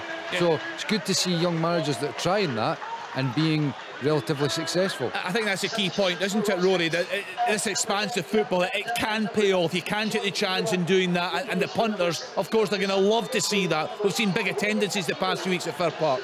Yes, indeed, and I was there on Tuesday covering the game against Inverness, and they were absolutely excellent. So good on the counter-attack when Inverness had the ball, and so good in possession, and you could see the patterns of play they'd worked on. As Michael quite rightly says, as a player, you enjoy playing on the front foot. You want to go and attack teams, and that showed on Tuesday. Kevin Van Veen was unplayable at times, and also, as Stephen touched on there as well, you had McKinstry coming on at 19, you had Lennon Miller coming on at 16. So, you know, ticking a lot of boxes. Stephen Hamill is the guys have touched on, but very impressive on Tuesday, and he's making a real difference. What's happening at Easter Road, Alan? Is it a case of damage limitation for Derek McInnes? No, not at all. You know, Derek's having a go, and they've actually won themselves a corner at the start of the second half. Hibs need to get the second goal to put this Kilmarnock team to bed for me, but while it's 1-0, Derek will still believe they can get a chance and get something out of this game. What do you make of Hibs, Alan? Michael was saying earlier he doesn't really see an identity to the side yet. I think I've got to agree with Michael, yes. But I think getting Boyle in, it gives them something, it really does. And Johan, they've gone for real pace up front today with Boyle and Johan, very, very quick, letting Doige go, bringing in McCurdy as well from Swindon, who looks very tricky on the ball. It's going to take a bit of time, and I said that at the start of the season. Hibs fans have got to be patient. They really have, until Lee Johnson, Jamie McAllister, as it is today, put their stamp on this team. Right, Livingston against Hearts. Rory, I mean, Hearts were poor in that first half. Any improvement at the start of the second? Yeah, I mean, they were poor on the back end of the first half. They started fine. The second half's been a little bit scrappy. They did have a free kick out in the wider area, which they put into the box, which was cleared pretty easily. Livingston responded with one of their own, but they're coming forward again here through Kingsley. It's deflected, keeper takes it. Yeah, they're going to need to buck up their ideas a little bit to get something from this game. And kind of what I was discussing earlier, does Robbie Nielsen put more emphasis on this game, or does he put more emphasis on the game on Thursday? It's a difficult one for him. It's due to him, it's due to a lot of his players, but they're going to need to try and turn this one around if they're to get in and out the game. How do you weigh that up as a manager then, Leanne? A huge European game coming up for them. We know the squad is stretched at the moment, a lot of injuries. It's a tough one for them, isn't it? It is, but I personally, over my career in the games when I've played, whether we played domestic games, weekend, Champions League midweek, or whether it was an international, I always found the focus was always just on that one game. I don't ever think you get too far ahead of yourself, because you're only ever as good as your last game. And I think form in football can speak, an awful lot. I think momentum is a huge thing as well, and whether you win games or lose games, that can quite quickly become a habit. So I think you've only ever got to focus on the game in hand, and use that and use your squad to the best of their abilities. I think as the game goes on, if you manage to get a foothold in the game and you start to take care of it, you maybe can get an advantage in it. Then you would start to look at the game ahead, where you maybe take off a few bodies and start to rest and recover a few a bit earlier, like Celtic were afforded to do today in the second half. But I think, for Robbie Neilson, his focus surely has got to have just been on this game today. Yeah, agreed. And I think there's an red example. card at Gayfield, Kenny. Yeah, Kenny. It's Scott Allen who's had his second yellow card, and referee Duncan Williams has ordered him off. It was a really bad challenge on Ross Docherty, the Partick Thistle captain, slid in and took him out long after the ball had left his possession. So Arbroath down to 10 men against Partick Thistle, still 0-0. Kenny, can I just ask you a quick one on the Arbroath situation as well, with Jason Thompson departing this week as well? I found that a strange one. He just asked to be released from his contract. He's went and joined Kelty, but for me he's a player that's played over in the Championship for a number of seasons now, and played a number of appearances for Arbroath as well. Yeah, he's been there about 4 years, I think, before he went to Kelty. And James Cragen has left as well. He's gone to Edinburgh, and he's actually scored in his debut, I noticed as well when I was checking the scores at half-time. 5 of the starting 11 for Arbroath today weren't even at the club last season. I'm just wondering whether that's part of the reason they're struggling a bit. Yes, Thomas O'Brien's out today. Michael McKenna, I think, is going to be injured about a month. He played on Tuesday night, but has had something in training in the last couple of days. It's ruled him out. And Nicky Lowe is agitating, I think, for a move as well. I think he was hopeful of a move before the deadline shut, but he's not even in the squad today. So there's a few players that were part of the success last season who either have left the club already, or are out injured, or are just not featuring. And I think it's maybe just kind of ruptured things at Arbroath a little bit as they try and get a bit of momentum, because they've only taken 2 points from the opening 5 games in the Championship. They've only scored 3 goals in their opening 5 games, and they're rooted to the bottom at the moment. They have looked okay today, but I think they'll struggle now that they're down to 10 men. Yeah, Scott Allen sent off there for the home side. Well, you were going to come in, I think, on the Hearts debate about which games to prioritise. I was going to put an example of Stephen Glass last season, when he made, I think it was 7 changes against Raith Rovers in the Cup, and they went out the Cup competition, which is really important to Aberdeen. Eventually they went out the Scottish Cup as well. It cost him his job, and he was focusing on the European tie that was his next game, rather than focusing on a good cup run. So I think that's an example. If you think about it too much and you change your team too much, then you leave yourself open to going out a cup competition, and that's so important for clubs, because that's really the only chance Aberdeen have got of lifting their trophy. They're not going to lift the title, so it's one of the cups that they've got to concentrate on. And although Europe's important, I think a cup run is vitally important as well. The one thing I used to find really frustrating, Willie, and I don't know if you've experienced that as well, is when you would make a number of changes in a squad where it was clear that the manager was looking to freshen things up and rest a few players. The game plan then doesn't go the way you expect it to go, and you're then forced to bring off the bench the players that you had hoped to rest, which you then become, you're chasing the game, and it becomes an environment that it should have been an easier game, or it certainly should have been a lot more seamless, and it completely backfires, which is why, in my opinion, go with your best team, get the result, get the job done, then take off players if you have that option. Just on that, Leanne, he's making a double change as we speak. It might even be a treble change, so I'll come back to you on that. Peter Haring's one of them. I'll update you on who the other 2 are when I see. Right, I'll just run through the latest scores in the lower leagues. Well, actually, we'll start in the Championship. Arbroath 0, Partick Thistle 0, the home side down to 10 men. Cove Rangers 0, Hamilton Accies 1, Chick Tellingas Dundee 2, Queen's Park 0, Morton 0, Table Toppers Ayr United 1, Raith Rovers 0, Inverness Cally Thistle 0. In League 1, 10-man Airdrie 0, FC Edinburgh now 3-0 up there. Clyde 1, Alloa 2, Kelty Hearts 2, Falkirk 0, Peterhead 0, Montrose 1, Montrose down to 10 men, Queen of the South 0, Dunfermline 2, and into League 2 we go. Annan 0, Forfar 1, East Fife 0, Dumbarton 1, tabletop in Dumbarton, Elgin 1, Bonnyrigg Rose 0, Stennismuir 3, Stranraer 1, and Stirling Albion 1, Albion Rovers 0. A chance there? There's a chance at Easter Road, and it's for Ryan Porteous. It's a ball into the box, really good ball in. Porteous with a header, touched over the bar by Walker, corner to Hibs. 5 Hibernian players in the box there, Alan, attacking. Just what you love to see. Go in numbers, go and finish the attack. Kilmarnock gave the ball away cheaply, Leanne. There's a simple pass out from, I think it was Wright playing it. out from the back, giving it away. Ken, it's been a feisty few minutes here at Fir Park. There was a free kick awarded to Dundee United down to the right-hand side from where you sit in the main stand. Stevie Hamill got booked. He didn't think it was a free kick. Callum Slattery got booked. Stephen Fletcher's given away 3 fouls in a minute and hasn't been booked, so it's a little bit feisty. It's nice and fiery, exactly what you want in the game, but it's almost affected the quality. It's been a bit scrappy and too scrappy, and Motherwell want to try and get the ball back down and play a game, but still 0-0.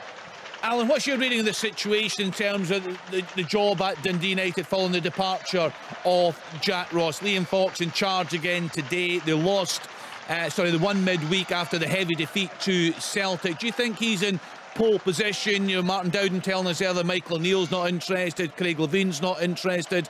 We were hoping to hear from Tony Aschke. We're not going to hear from him now on the programme. What's your reading of the situation there, Alan? I think that, you know, I always say this, the interim manager is in pole position because if he gets results, and results dictate, but I think Liam's very inexperienced at this level, so I can't really see him getting it. I'd love to see one of my old teammates, Duncan Ferguson, get it. I really would. I think he deserves it. He's worked with, you know, some of the top managers, none more so than Ancelotti, and who wanted to take him to Real Madrid with him, and Dunk decided to stay at Everton, so I'd love it if Duncan got it, but I don't think he will. I'm trying to think who else would be out. It's a very good, attractive job. Alan, will cost come into it? Because you would think... I think it has to, Stephen. I think it has to. Which would make me think that if that was the case, then Liam Fox could end up getting it.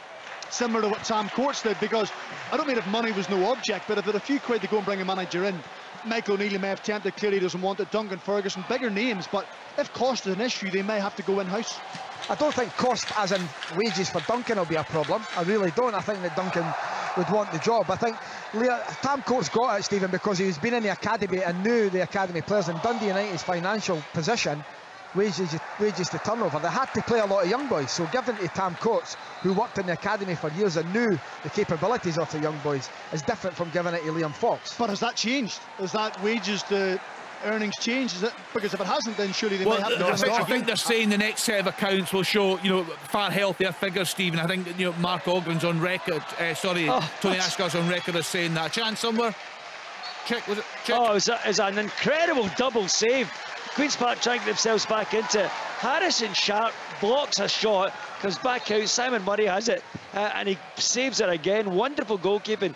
Have to see Queen's Park have raised their game since half-time. Remember, they are trailing by 2-0, but what a save twice from Harrison Sharp. It's still 2-0 to Dundee. Staying in the Championship, Cove have equalised against Hamilton Accies. Alan, how big a consideration for a new manager will it be that they have, you know, three managers left the club? Jack Ross was sacked by the club. Is that a concern for someone looking at that job? It is, but if you're out of job, Kenny, with no employment, it's a very attractive job. There'll be a lot of people wanting that job at Dundee United. You know, it's a really good club, got a good training base at St Andrews. They've got some decent players as well. It's early on in the season. It's not as if they're marooned away at the bottom with, you know, 4 or 5 games left to keep them up. You've virtually got the whole season still to go. So it's a very attractive job for whoever gets it. But I think they need to make an appointment, and quick. I really do. I think they should get someone in to work with the players and see where they go from there. The interesting thing, Kenny, is that you know, there's two sides to this in regards to concerns about the overall shape and setup of the club. Yeah, I think they exist, but as Alan speaks about there, if you're out of a job, you're looking at Dundee United, you look at that squad and the opportunity to propel the team up the table and get yourself as a manager. Majowski's in at the angle, cuts it back for Aberdeen. Oh, chance wasted. I think he should just take it on. It's with his left foot. He maybe feels as though it's too tight, the angle for the strike, but for me, I think he hits it. The goalkeeper saves it. Aberdeen have got white jerseys flooding into the box. It's a big chance wasted for me. I'll just update you on those subs, Kenny, just because it's been such a hot topic, the Hearts squad. So ons come Haring, Shankland and Forrest. Offs went Grant, Mackay, Stephen and Devlin. And for Livingston, a double change. Penrice and Concalves off. Dahambula on with Guthrie. Yeah, a really quiet start to the second half. We'll go around the grounds in a few minutes' time, but Willie, just looking again at that statement, we discussed it came out during the programme midweek from Mark Ogren.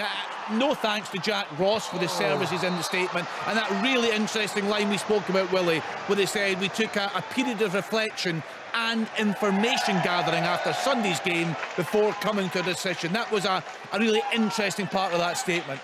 Well, it was interesting you know, to the point that it kind of makes people think that who is he talking to? Is it the players that he's talking to? Where is he gaining this information from?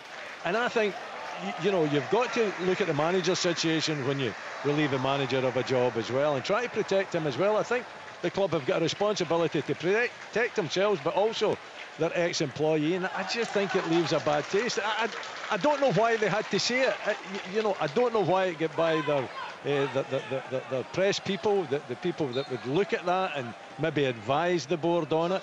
And I just think it was a little bit petty, because it just puts thoughts in your mind, you know, and try to think about who could they possibly be there. Is it the fans he's talking to? You know, who is it that they're actually gaining this information from?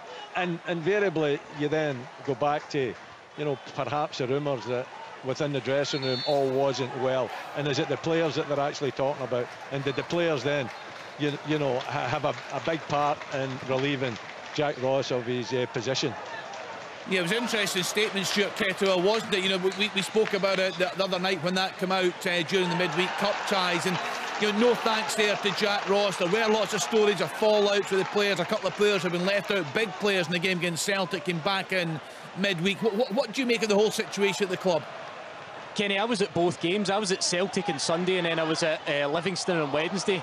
And the difference in application, yes, we'll all take for granted they're playing against a different level of opposition, but they played the same shape. They made a couple of changes. I noted at one point in the second game against Livingston, I think it was about 70 minutes, and Stephen Fletcher ran about 50 yards to catch Christian Montano, who's quick, by the way, on the front foot, and he goes back in to make a challenge. I never seen any of that on the Sunday. It was almost giving up the ghost. It was almost accepting your fate. So it leads me to think that there has been something that's happened. We don't want to start rumours, but it leads me to think that I never seen the same application against Celtic on the Sunday that I seen on the Wednesday. And the players have to take a share of responsibility in that. And I always say as well, it's not your job to decide who the manager is. You're an employee of the football club. If the manager sets you up and sends you out there, it's so important that you go and do the best of your ability.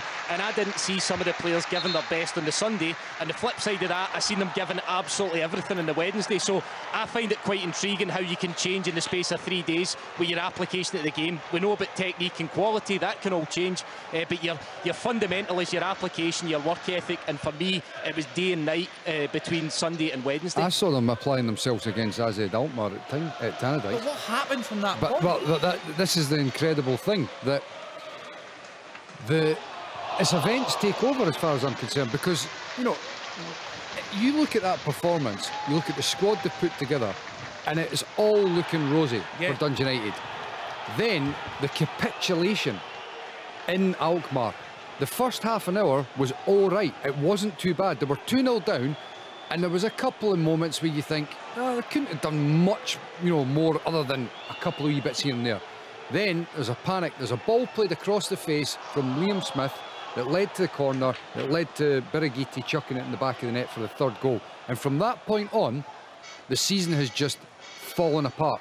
And because of those, to me, it's snowballed, and it looks like nobody's been able to control the situation, which has then affected the level of application from the players. Because when you are drowning, you're sinking, you're suffocating, you don't feel like you've got any way out of it. The change has happened, which has led to them feeling like they could do something different. I can understand this, why you don't turn to your senior players. We saw the pictures, Jack Ross on Sunday, you see Mulgrew there, you see Tony Watt sitting there, and you think, why on earth, in a big game like that, are these guys with so much experience not involved? I don't think it's going to make any difference. No, at that Kenny, point. you should have seen Charlie Mulgrew on Wednesday organising the defence in the last 15 minutes when Livingston applied a bit of pressure. And I found myself thinking, why was he not doing that when it went 3 or 4 against Celtic? You know, because he's played in big games, he's been through big situations that he can handle. But this is what I alluded to the other week in the way that I think Dundee United have played. Goal, St Johnstone! Yep. Excellent play, Kenny, down the left-hand side from Adam Montgomery. Does superbly well. So shows composure to pull it back, and it's the opposite wing back. Dre Wright steps in, and what a finish, side-footed, right foot right into the top of the top corner of the goal. St Johnstone 2, St Mirren 0. That's a brilliant goal, great team goal it is, Stuart. And I'll tell you what, the difference over the course of the last 5 games that I've watched St Johnstone today, it's apparent they're getting more bodies forward, more players in the box, more opportunities to score. I think early on, either the first or the second game of the season, I spoke about touches in the opposition box by the time it came the end of the game, and they had very, very few. It's been a different story today. Bodies forward, bodies in the box, players looking hungry to get on the end of it. Leanne, Stevie May's they're done giving really themselves well. a chance. They're giving themselves a chance by passing the ball. You know, it's not going quickest route to goal. They're actually trying to build the play a little bit, which allows you to get bodies into advanced areas. They've done well. Also, what you mentioned earlier on, there looks like there's more of a freedom to go and play forward. That's the intent now, you know, whereas defensively they were maybe a bit, you know, set up at times where they were compact, they were too deep, it was really hard to get players forward, whereas today it looks different, middle to front, there's more energy, there's more legs, and there's much more desire, and certainly Clark played his part in that, but Stevie May looks to have played his part in 2 of the goals as well today, which is credit to him. They've got a cutting edge now. Yeah. You know, and just look at a different side, don't they, today? Well, but cutting edge brings that, because it takes a lot of pressure off the rest of the team, because when you, I mean, St Johnstone last year in particular, and Leanne's right, even at the start of this season, if you're playing on a side like that you feel like we're never going to score, that gives a horrible amount of pressure on the rest of the team, because it's like one mistake, you lose a goal and you're like, that's a game gone. Whereas now, confidence grows in the rest of the team. They can build off the back of thinking, we can score here now. And it's not just Nicky Clark, it's the additions of like Jamie Murphy, Dre Wright in the wider area, because I think Dre Wright, when he was at St Johnstone before, was an effective player as well. So all of a sudden they've started to build, and by the way, it's not as if they've all of a sudden become world beaters here, but they are a competent side now who know they can compete in the top flight. Right, let's get round the grounds. So we just heard from Stuart Kettle there, St Johnstone cruising 2-0 up at home to St Mirren. Let's then get to Easter Road. Alan Preston, how are Kilmarnock faring in the second half? On you go, Willie. On you go, Willie. Oh, yeah, no, Richardson, he gets himself into a great position down the right-hand side, and there's no one near him, and the cross is just pathetic. He hangs his head in shame, and rightly so. And I can tell you, this game hasn't improved one bit in the second half. Kenny, back at Easter Road, and Kilmarnock have made a game of it, and they're still very much in it, defending really well. They've had a couple of chances. Ollie Shaw had an effort just over, and then Armstrong cross touched away by Marshall for a corner, but then it was Hibs. Porteous had a header touched over, and then a Cadden cross for new signing McCurdy. He should have done better, headed it over. Kyle Lafferty has come on for Kilmarnock, where it's still 1-0 at Easter Road. What a miss. Unbelievable chance for Dundee. It's a game ahead, tennis in the middle. Eventually gets across. The goalkeeper gets the biggest of touch, puts on the head of Zach Rudden, who must score, except he heads it into the side netting. Should be 3-0, still 2-0. Kenny, you ought to see this. Dougie Imrie and Lee Bullen are doing their absolute nut in here. There was an incident, Ayr United on the break. I think it was it was Robbie Crawford, I think it was down injured. He should have let the play run on. Halts the play, and then he gets a throw in. You know, the two players are standing. He just threw it to the bottom player just to even it up a little bit. It's honestly quite incredible. There's another incident, and the two managers are absolutely going. There's a chance for Hibs. Boyles through again. He's been held up. His pace has been incredible. Chance for Hibs, gone back to nil. No, chance is gone. Ayr United, good value for another scramble in the box, and it's in the net. This time it is Zach Rudden with the goal. A real comedy of errors at the back for Queen's Park. They're all over the place. There's about 4 attempts in goal. Eventually Rudden puts it in. 3-0 Dundee against Queens. Absolutely cruising there. Let's get back there. Derek, we'll come back to you in just a minute or two's time, but Stephen Craig, let's get to Fir Park. Motherwell against Dundee United. We're chatting a lot about the vacancy there at Dundee United. Stephen, how have they looked under Liam Fox this afternoon? Well, they've been okay. You know, I think, you know, it's fair to say Motherwell have been the better side. They've looked the most likely for getting goals. Stephen Fletcher has been the only real threat this afternoon. Tony Watt has gone off 10 minutes ago, and Glenn Middleton's came on. But, you know, there was a 10 or 15 minute spell in the game where it was scrappy. It had no real flow to it. That probably suited Dundee United, but Motherwell have got back hold of the ball again. Van Veen, as always, has been influential. Him and Ross Tierney. Tierney's just playing behind him as a 10, and you know, the link-up play, the kind of telepathic nature of how they're getting on is looking good and looking clever. But You know, we're 72 minutes into this game and Motherwell haven't got the breakthrough.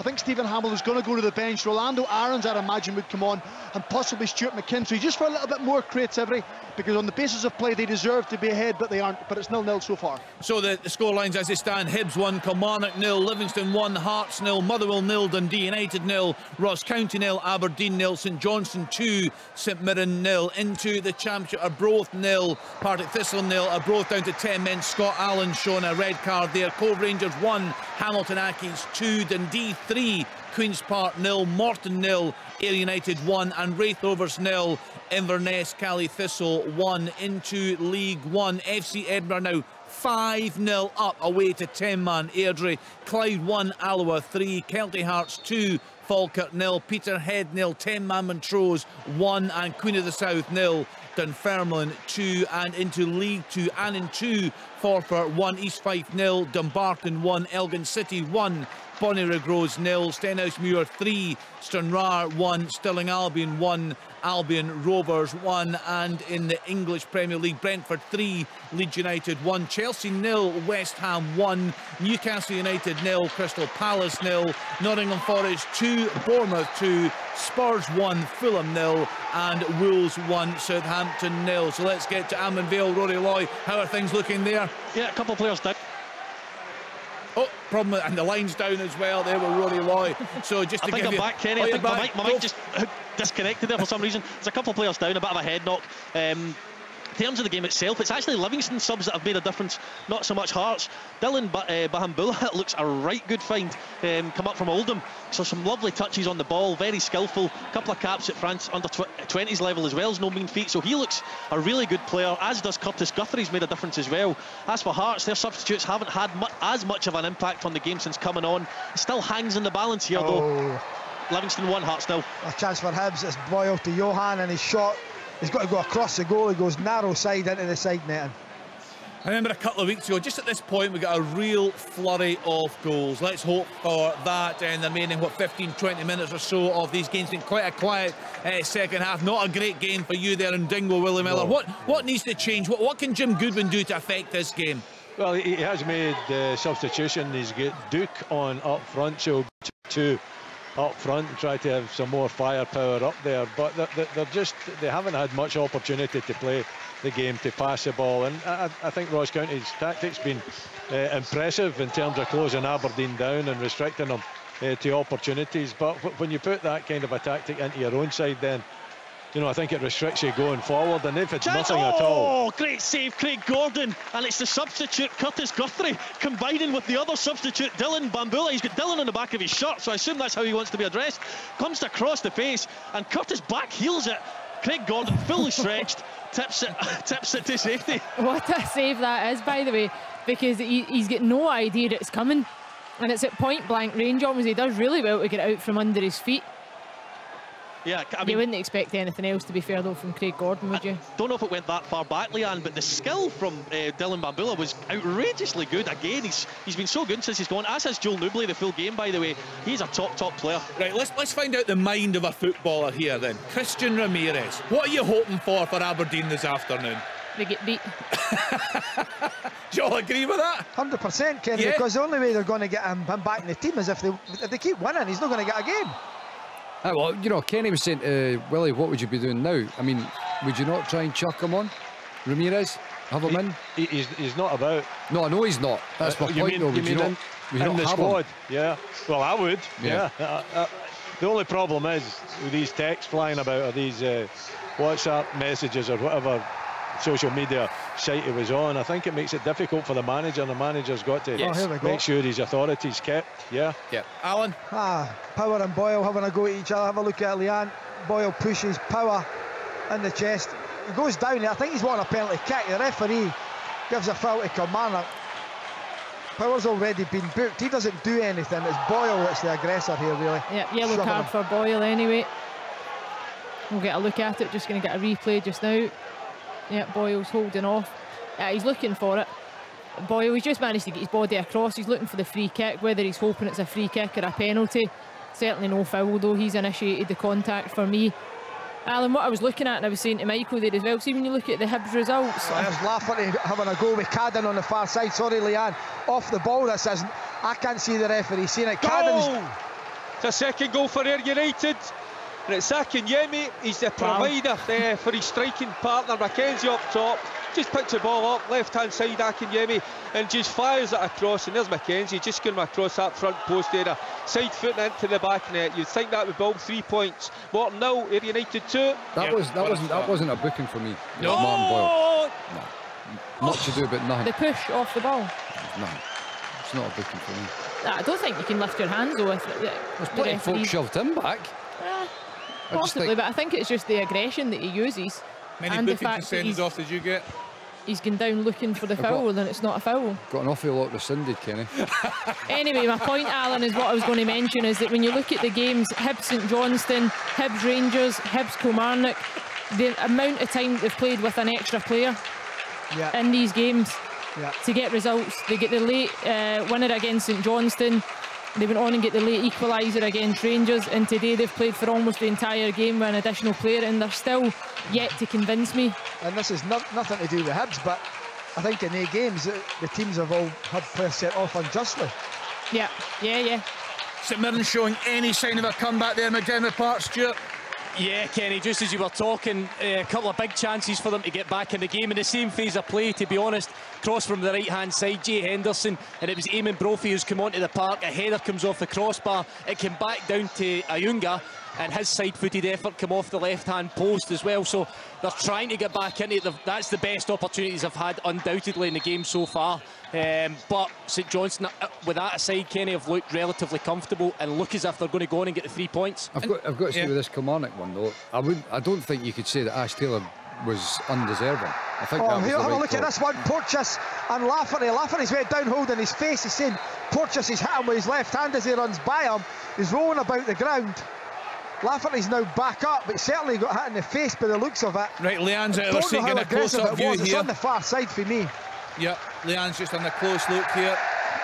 Lafferty's been yellow carded, as has Porteous. It's like the two pantomime villains, isn't it, coming together at one. Honestly. They've met their match with each other, to be fair, because they both noise their opponents up incredibly well. At times it works in their favour. Lafferty, it's the back press. No, there's nothing in it. Porteous does put his arm up. It's just to hold him off. I think he catches him probably just below the chin, just in the chest more than anything. Michael, would you disagree? Is there anything in it? I would disagree with the referee. I mean, what's the point in booking the two of them? Like, just back to Lafferty. Was it Charlie Mulgrew in the Old Firm game? Yeah. No, it wasn't the Aberdeen game. I think Charlie was Aberdeen at the time. Aye. But what, like, John Beaton there, I just think, like, have a word with him. You know, why book the two of them? You know, it goes back to the Martin Boyle thing as well. He gets up and he gets shoved, he's shoving somebody else. Like, just have a word. But he just had a word. Kenny, he just had a word with Kyle Lafferty with the incident with Cadden about 2 minutes before this. Can you not book Kyle Lafferty for trying to get potentially a player sent off? No, but he did. There was a bit of contact, but there was nothing, you know, it wasn't any, like Leanne was saying, there's a bit of contact, there's no malice in it, so you can understand Kyle Lafferty, okay, exaggerates it a wee bit, but not to the extent where it's a yellow card. He's not hit him in the face though, and he's rolling about like he has been hit in the face. He's caught him just below the chin, probably on more his chest. But the two of them are at it, Mike. You're right, he probably could just diffuse the situation. You just get booked for so many things nowadays. It's just like, you know, another good save by Craig Gordon. It comes from directly from a throw-in. Pittman picks it up, turns, smacks it. Gordon tips it over the bar. Oh, chance at Fir Park. Stuart McKinstry did come on along with Rolando Aarons, and Stuart McKinstry went down the left-hand side up against Liam Smith. He gave him a little dip with the shoulder to the right, went to the byline, fired it across goal, and somehow, I think it's Charlie Mulgrew or Ryan Edwards, have deflected it over the crossbar. Motherwell once again going close. Rory, what have you made of Hearts this afternoon, the overall performance? It's not been great. They started well, 20-25 minutes. When I say they started well, they didn't create too many good opportunities. There was one for George Grant, but other than that, they've not really performed, I must say, and that comes down to Livingston. Livingston have been very, very good. Set up really well, solid. just struggled to break them down, Hearts. Lack of imagination in the final third, which will be slightly concerning. The substitutes haven't made much of a difference as well. You know, we've discussed that plenty about how he uses his squad and things, but they've struggled. Hasten to use the term, they look leggy, but they certainly have been. They certainly haven't been as good as Livingston. He's done some job, David Martindale. Yeah. Again, unbelievable. Yes. He seems to unearth these gems time and time again. I think he's done it again with a couple here, Alan. Because a couple of substitutes look really good, and Stephen Kelly's just about to come on for his debut as well, signed permanently from Rangers. What did you make of that signing, Rory? I think it's a good one. I think, you know, for the lad to go down to Salford and have been alone in the Premier League and things as well, he's played a lot of games for his age, and I think that David Martindale can put him into the side, absolutely no problem at all, and trust him to do a good job, and then go and let the forward players like Nubley and the other guys play. I think it's a really astute signing, and Steffi Omiyonga makes way for him just now. Got a goal here. Yeah, I'm not sure. Well, it's Morton that's got the goal. I think it's Muirhead. He gets his head on it, but it takes a few ricochets before it just creeps over the line. So I thought this game was done and dusted, Kenny, but no, Morton back in it. The chance that George Grant had in the first half, I remember showing it, and I was going to mention at the time, and I forgot that it actually comes off his other foot, his standing foot. Rather than wrapping his right foot round it, it nudges off his standing foot. Hence why he never got the strike on target, and it went way past the post. Michael, can you have a look at this one? This has happened a few times now. He's waved offside here. Stephen Kelly's first touch was to take a free kick. This is how they scored, and they've had a couple of others, and that looks tight again. I don't know what going on with Hearts' line there, but I don't know if you can see if that was on or off. It looked tight. The angle that we've got is not great, to be honest, but it's a great delivery, to be fair, and it is marginal at best. Guthrie as it gets on the end of it. Oh, he's got to do better. What a chance for Johan. Really good play on the left-hand side by Newell. He's about 10 yards out. He cuts it back to Johan, middle of the goal, on his right foot, opens his body up, knocks it wide. Oh, honest. Oh, Kevin Van Veen. Oh, I was going to say thought he'd scored. He had. He's on his hands and knees. It's a wonderful passage of play by Motherwell down the right-hand side. I think it's Blair Spittle goes beyond the back three. He pulls it back to the edge of the box. Stuart McKinstry has the shot from the edge of the box. Van Veen takes a touch, turns. The goalkeeper's gone. Eriksson, he's out of play. He has the shot, what looks like into the empty net, and somehow Charlie McGrew, I think, has clears it off the line. Incredibly still 0-0. Yeah, what just a defensive block, brilliant. Yeah, just to confirm the goal scorer, it was Robbie Muirhead. Thanks, Derry. Things get a bit feisty there in McDermott Park, Stuart. A little bit, Kenny. Yeah, as you can understand, St Mirren trying to battle their way back in. We just had a bit of a stramash in the box. I think it was Ayunga that lunges for it, and he caught Remy Matthews, the goalkeeper. But to be fair, the goalkeeper's reaction was great. He bounced straight back up. I think more the issue was the likes of Declan Gallagher got involved with 2 or 3 of the centre-backs from St Johnstone, but not a great deal in it, to be honest. St Mirren just trying to find a way back into this. Kenny, Inverness are 1-0 up.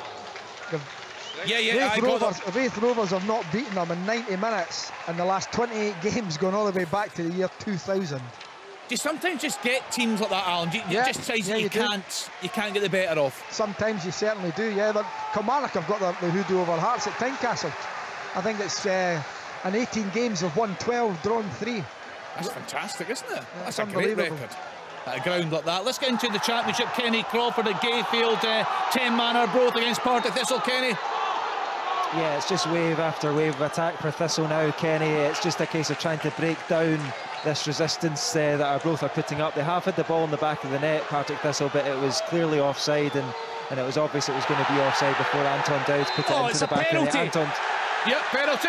Yeah, St Johnstone, Kenny, great counter-attack, kick from the goalkeeper, left McLennan 1v1, and he's rampaging forward, chops inside Marcus Fraser. It looks a definite penalty to me. You guys will get a replay of it. Marcus Fraser slid in and just caught the forward as he was about to unleash the shot on his left foot. Yeah, it's really naive from Marcus Fraser, Stuart, because he, you know, the chop's lovely from McLennan coming back inside, and it's his momentum.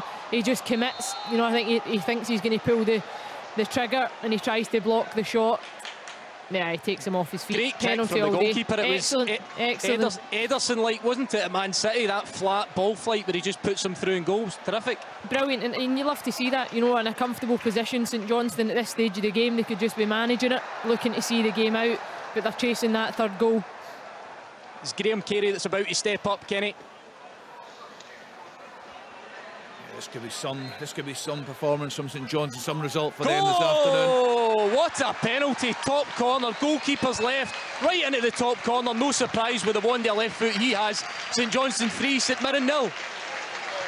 You know, if many of us saw this one coming this afternoon, Leanne, what are you considering the result, the run of results that St Mirren have been on? No, absolutely not. But I think, you know, Michael spoke about Nicky Clark earlier on and what he's given Callum Davidson. You know, it's another attacking threat. But the other players today in the system, the personnel, St Johnstone just look absolutely at it. And they've put that marker down now. They need to go and produce that week in, week out. And if they do that, they certainly look as if they could be okay this season. Dundee have a problem here. Zach Rudden, who was a second half substitute, came on and indeed scored the Dundee's third goal, has had to go off. The sub's been subbed. It's an injury. Finlay Robertson takes his place, and I look seriously concerned about Rudden. He was lying prostrate for quite a while. He's up and about, but he's been subbed. So scores in the Championship: Arbroath 0, Partick Thistle 0, Scott Allen sent off for the home side. Cove Rangers have just equalised against Hamilton Accies 2-2 there. Dundee 3, Queen's Park 0, Morton 1, Ayr United 2, Wraith Rovers 0, Inverness Cally Thistle 1. In League 1, Annan 2, Forfar 1, East Fife 0, Dumbarton 1, Elgin City 2, Bonnyrigg Rose 0, Sennismuir 3, 10 Manstranrar 1, Stirling Albion 1, Albion Rovers 1. And in League where are we down south, Everton 0, Liverpool 0 at the lunchtime kickoff. Brentford 4, now Leeds United 2. Chelsea have equalised against West Ham 1-1. Newcastle United 0, Crystal Palace 0, Nottingham Forest 2, Bournemouth 2. Spurs now 2-0 up at home to Fulham, and Wolves 1, Leeds United 0. Airdrie have gone 6-0 down at home to Airdrie. They're in a red card as well, the home side. They haven't had a good start to the season. Clyde 2, Alloa 3, the home side fighting back there. Kelty Hearts 2, Falkirk 0, Peterhead 0, 10 Man Montrose 2, and Queen of the South 0, Dunfermline 2. And into our top flight, Celtic thumping Rangers 4-0 in the lunchtime kickoff. Hibs 1, Kilmarnock 0, Livingston 1, Hearts 0, Motherwell 0, Dundee United 0, Ross County 0, Aberdeen 0. Yes, take it away, Kenny. Oh, it's Anton Dowds. He was brought on as a substitute. He was here at Arbroath for much of last season, scored a good few goals. It was a brilliant shot from the outside of the box by captain Ross Docherty, thumped the base of the post, and Anton Dowds was there in the 6-yard box just to side foot it into an empty net. Arbroath 0, Partick Thistle 1. What chance, Willie Miller, a winning goal in Dingwall? Well, we can all live in hope, Kenny. The actual game itself has not produced enough chances to give me optimism that that's going to happen, but you just never know in football. It's a strange old game, as they used to say. And I'm still hopeful, but no, the second half has not improved at all. Listen, Aberdeen have had, you know, more of the ball. They've had more pressure, more corners, free kicks, etc., more play in the opposition half. But it's just lacking in any kind of real quality, a lot of effort and enthusiasm. I'm just hoping that in the dying moments of this game that we get a little bit of quality of shot from Matty Kennedy coming in from the left-hand side onto his right foot. He hits it low, Laidlaw down to his right-hand side, turns it round the corner. As I said, Aberdeen, plenty of pressure, plenty of corners, plenty of ball in and around the box, but just lacking, you know, lacking that real quality in it. The game from both sides has lacked quality. No goals for you, Stephen Craig, but a far better game there. Honestly, Ken, it's been one of the best 0-0s I've watched for a long time. You know, Motherwell are still pushing and probing and they're committing men forward. Kevin Van Veen at times has looked a real frustrated figure because he's had one of those afternoons where he's not done an awful lot wrong, but he hasn't, you know, delivered at the big moments when they've arrived. And even with what we're almost at 90 minutes, Motherwell are still pushing men forward. Stevie Hamill's made positive substitutions, and Dundee United just trying to get to the final whistle, but 0-0. What chance Hearts getting back into things through Livingston, Rory Loy? Well, they're putting a bit of pressure on now. Ewan Henderson's come on, young lad. He's made a difference. He's been good since he's come on. Good bit of interchange there with Shankland. What I will say is that Hearts are trying to apply consistent pressure, but one thing Livingston are good at with the height and strength they've got in their team is they get breathing space up the top of the end of the pitch so often. Joel Nubley takes it in so well, so it's hard for Hearts to sustain attacks, but they are trying their best. But 1-0 still about right, I would say, but Hearts are trying their best to push forward. Come on, it's still hanging in there at Easter Road, Alan, after going a goal and a man down very early on. They are. We've got 1 minute to go, Kenny, here, and Hibs are making another change. Johan's coming off. I mean, Hibs have made hard work of this. You know, they got that goal in 11 minutes. Kilmarnock down to 10 men. Kilmarnock have played well. Their shape's been really good. Hibs on the counter attack. They've had a couple of chances. Hibs, for all the pressure that they've had, have not really had chance after chance after chance, what you'd expect. But it still looks like they're going to take all 3 points. A very different looking St Johnstone side this afternoon. Stuart Kettlewell really doing the business there. They are, Kenny, and just a bit that strikes me, even in the latter stages of this game, we're just about done here. Is the changes that St Johnstone have been able to make. Callum Davidson spoke about that a lot last year, didn't he, about players that were missing through injury and maybe not having options, but they've been able to bring on Theo Bair, they've been able to bring on Phillips, they've been able to bring on McLennan, and they've gave them a wee bit of energy as well. So things looking much better for him in terms of the squad and the options that he's got to use, but there's been a definite change in the way they've played for me today, and I'm sure the St Johnstone fans will be really upbeat and positive from what they've seen. I was just looking there, Stuart, at some of the St Johnstone, their previous results, and I know in the League Cup section they scored 3 goals or more, but I'm going back to October 2021 before the last time they scored 3 goals. It's clean through. Keeper to beat. It's a goal to Aberdeen. Goal to Aberdeen. Take it away, Willie. It's a goal to Aberdeen, and it's a break on the break down the left-hand side, and I think it's Duke that gets it. I'm not 100% certain. It is. He's got his top off. He's got his top off. They're in among the fans. Overhead, kind of a scissorish kick, and it goes into the top corner, totally out the blue, on the break. Ross County having a go at the other end, and Aberdeen hitting them with the sucker punch. What looks like taking the 3 points here this afternoon. Full time at Fir Park, Kenny. Motherwell 0, Dundee United 0. Thanks, Stephen. Goal, Partick Thistle. It's a second for the Jags. Cole McKinnon on loan from Rangers. The midfielder picked up a loose ball in the box and left-footed smashed it into the top right-hand corner. It's all wrapped up for Ian McCall's men. Arbroath 0, Partick Thistle 2. Great week for the Jags. Huge celebrations early on up in Dingwall. Yeah, you can see the fans piling onto the pitch. Full time, Kenny. Oh, it's a brilliant goal. Sorry, just a replay of that Aberdeen goal. Like Johnny Hayes, it puts the ball back across, and Duke, he takes the first touch with his left foot and it lifts off the ground, and that's why he then adjusts and goes with the scissor kick as you described, Willie. I actually think he might have started the play in the middle of the pitch. Full time at Dens Park, all 3 points for Dundee against Queen's Park. Zach Robinson with a double, and Zach Rudden scoring the 3rd big win for the home side. Sorry, check. Keeper is up for Kilmarnock. We're into 5 added on minutes. Ball comes in, Marshall takes it. Keeper has got 100 yards to go to get back to his line. So what about Hearts then? Are they piling on the pressure, Rory? Yes and no. I mean, they've got a lot of ball possession around the edge of the box. They're not really looking like scoring, to be totally honest with you. There is 5 minutes added on here as well. We're into 2 or 3 of them now, and Livingston have got a throw in high up the pitch, so Hearts are struggling to get back into this at the moment. It still remains 1-0 to Livy. Full time at McDermott Park. St Johnstone 3, St Mirren 0, Kenny. Yeah, what a performance. What a debut from Nicky Clark there. I mean, St Mirren were in a great run of form going into that game on the back of 3 straight wins, but they lost 3-0 away at St Johnstone this afternoon. Cally Thistle have gone 2-0 up away to Wraith Rovers. Billy Mackay with the second goal there for Billy Dodd's side. They were on the back of a sore one at midweek in the League Cup, losing heavily at Fir Park, but bouncing back in style this afternoon in the league. So just a couple of games. There's a chat. Oh, he's lost. Can he get the ball out for his feet? McCurdy it is for Hibs. Kilmarnock still in it, still 1-0. They're piling up forward. Yeah, a concern for the Hibs fans, Alan, that they haven't buried this game long before now. They've got a chance again. It's 3-on-2. McCurdy's through. He's going to take on Joe Wright. He's in this inside the box now. Joe Wright wins the battle again. Hibs, you know what? It'd be really. It's a good 3 points, because when you win a game in the Premier League, you're delighted. But when you're playing against 10 men for 80 minutes, give Kilmarnock all the credit. They've defended well. Hibs they're looking as if they can't finish teams off. So real drama up in Dingwall late on for Willie Miller there. Duke with the goal. Willie, how are Ross County responding? What have they shown this afternoon? Well, I think they committed too many players forward just before that Aberdeen goal, which I think will disappoint Malky Mackay. But, you know, he's obviously trying to get the win. Maybe he should have settled for the draw, and he left himself open down their right-hand side. And they were totally exposed, and Johnny Hayes showing the drive and the determination.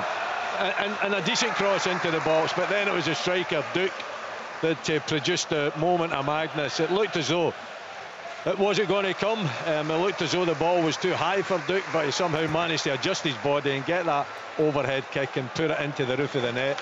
Yeah, Ross County are trying desperately to get back into the game. We've got 5 minutes added on time here as well for them to do that, but they haven't looked like it for most of the game, and it would be a big ask for them to get something out of this game now. Aberdeen in the lead and looking to take all 3 points.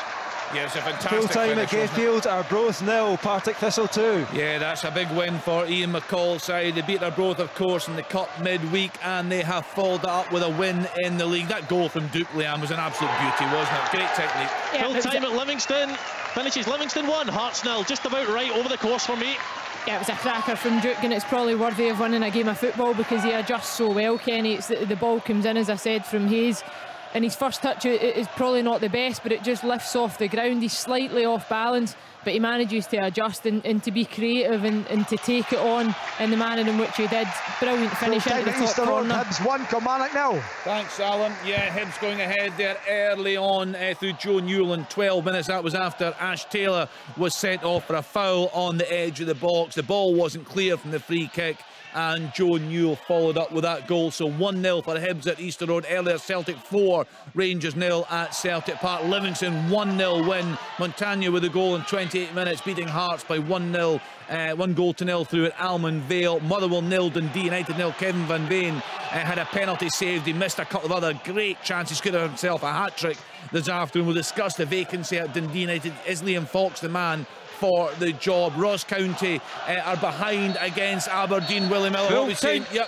Full time, Kenny. Big win as for Ayr United. It's Morton 1, Ayr United 2. Yeah, they stay top of the table. Do Ayr United. What a start to the season for them. Been a poor start to the season for Ross County. They showed great promise that opening day through at Tynecastle. They lost the game but played very well, Willie Miller, in that game. But behind here late on in Dingwall. Yeah, and they're committing men forward and almost left themselves totally open again. There are 2 Aberdeen players looking to hit them in the break, and actually Ross McCrory is running from his own half, and Majowski gets a touch on it, and he's kind of facing away towards the byline, and he's got to get a touch like over his shoulder for Ross McCrory. If he does that, Ross McCrory's right in and goal, but they're just throwing caution to the wind. They probably have to. They've only got a few minutes here to salvage something from this game. They've done okay in the game. It hasn't been a brilliant performance, but they've competed very well. You know, but Aberdeen probably having the better of the chances and having more possession. Look as though they're going to take the 3 points.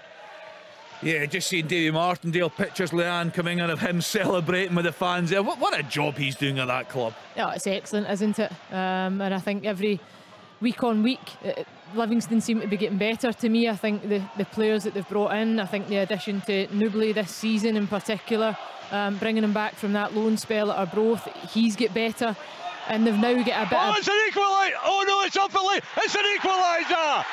Unbelievable, an equaliser for Ross County.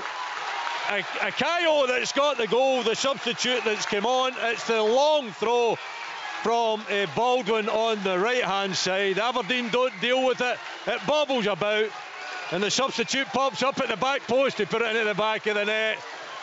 It's been a gamble for Malky Mackay, but it's paid off. They've thrown men forward in the last few minutes, and they've managed to get that equaliser. What a last 5 minutes. Forget about the rest.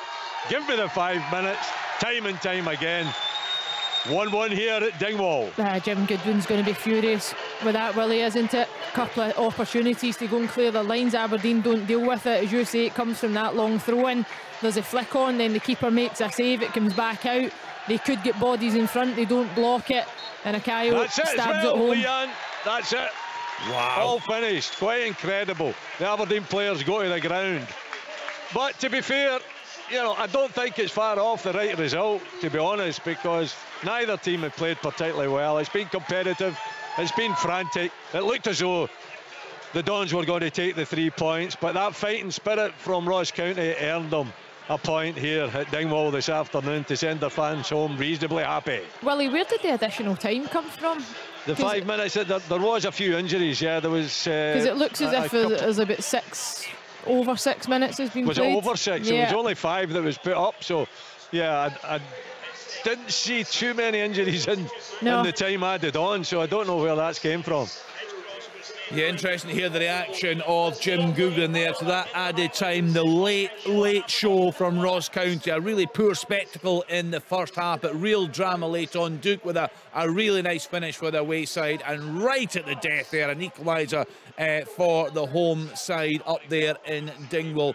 What has been your pick of the day, Michael Stewart? What's the story that we should be looking at in the last hour of this programme? I mean, there's nothing that is, you know, hugely surprising. Well, probably, you know what, I'll go back on that. St Johnstone's performance there and the result, the fact they've banged 3 goals in, you know, victory against St Mirren, who were in good form. That's probably the biggest sort of standout from this afternoon. Huge disappointment for Hearts that they've not been able to get anything from the game at Livingston, and obviously huge amounts of drama in the last 5 minutes up in Dingwall. But yeah, the biggest story I would think is the St Johnstone performance and result. And what it does, you know, for me, is that it really starts to bunch up the table, because you would have looked at Motherwell right at the start of the season, and there was question marks about how they were going to do. They've been brilliant, and Stevie Hamill looks like he's been able to piece things together very quickly. St Mirren, question marks obviously with Stephen Robinson at the back end of last season. How were they going to do? And they've had some good results so far. And St Johnstone were the other ones that were lingering around that bottom end that you would have had concern about. But the recruitment that they've been able to finish the window with has given them a far better cutting edge to the top end of the park, which gives them the ability to be able to win games. And that is hugely important for Callum Davidson, just relieving a bit of pressure off the back line as well. So St Johnstone are going to be in far greater fettle now that the window's closed, and the side that they've put together, and that performance and result there shows that. Yeah, so 6 games played in the top flight fixtures. You're just looking at the table, of course, brought you the game earlier on this afternoon. Celtic beating Rangers by 4 goals to 0 to open up a 5-point advantage at the top of the table. We'll get more reaction to that later in the programme. I heard from both managers earlier on that Giovanni Van Bronckhorst said it was a period of reflection for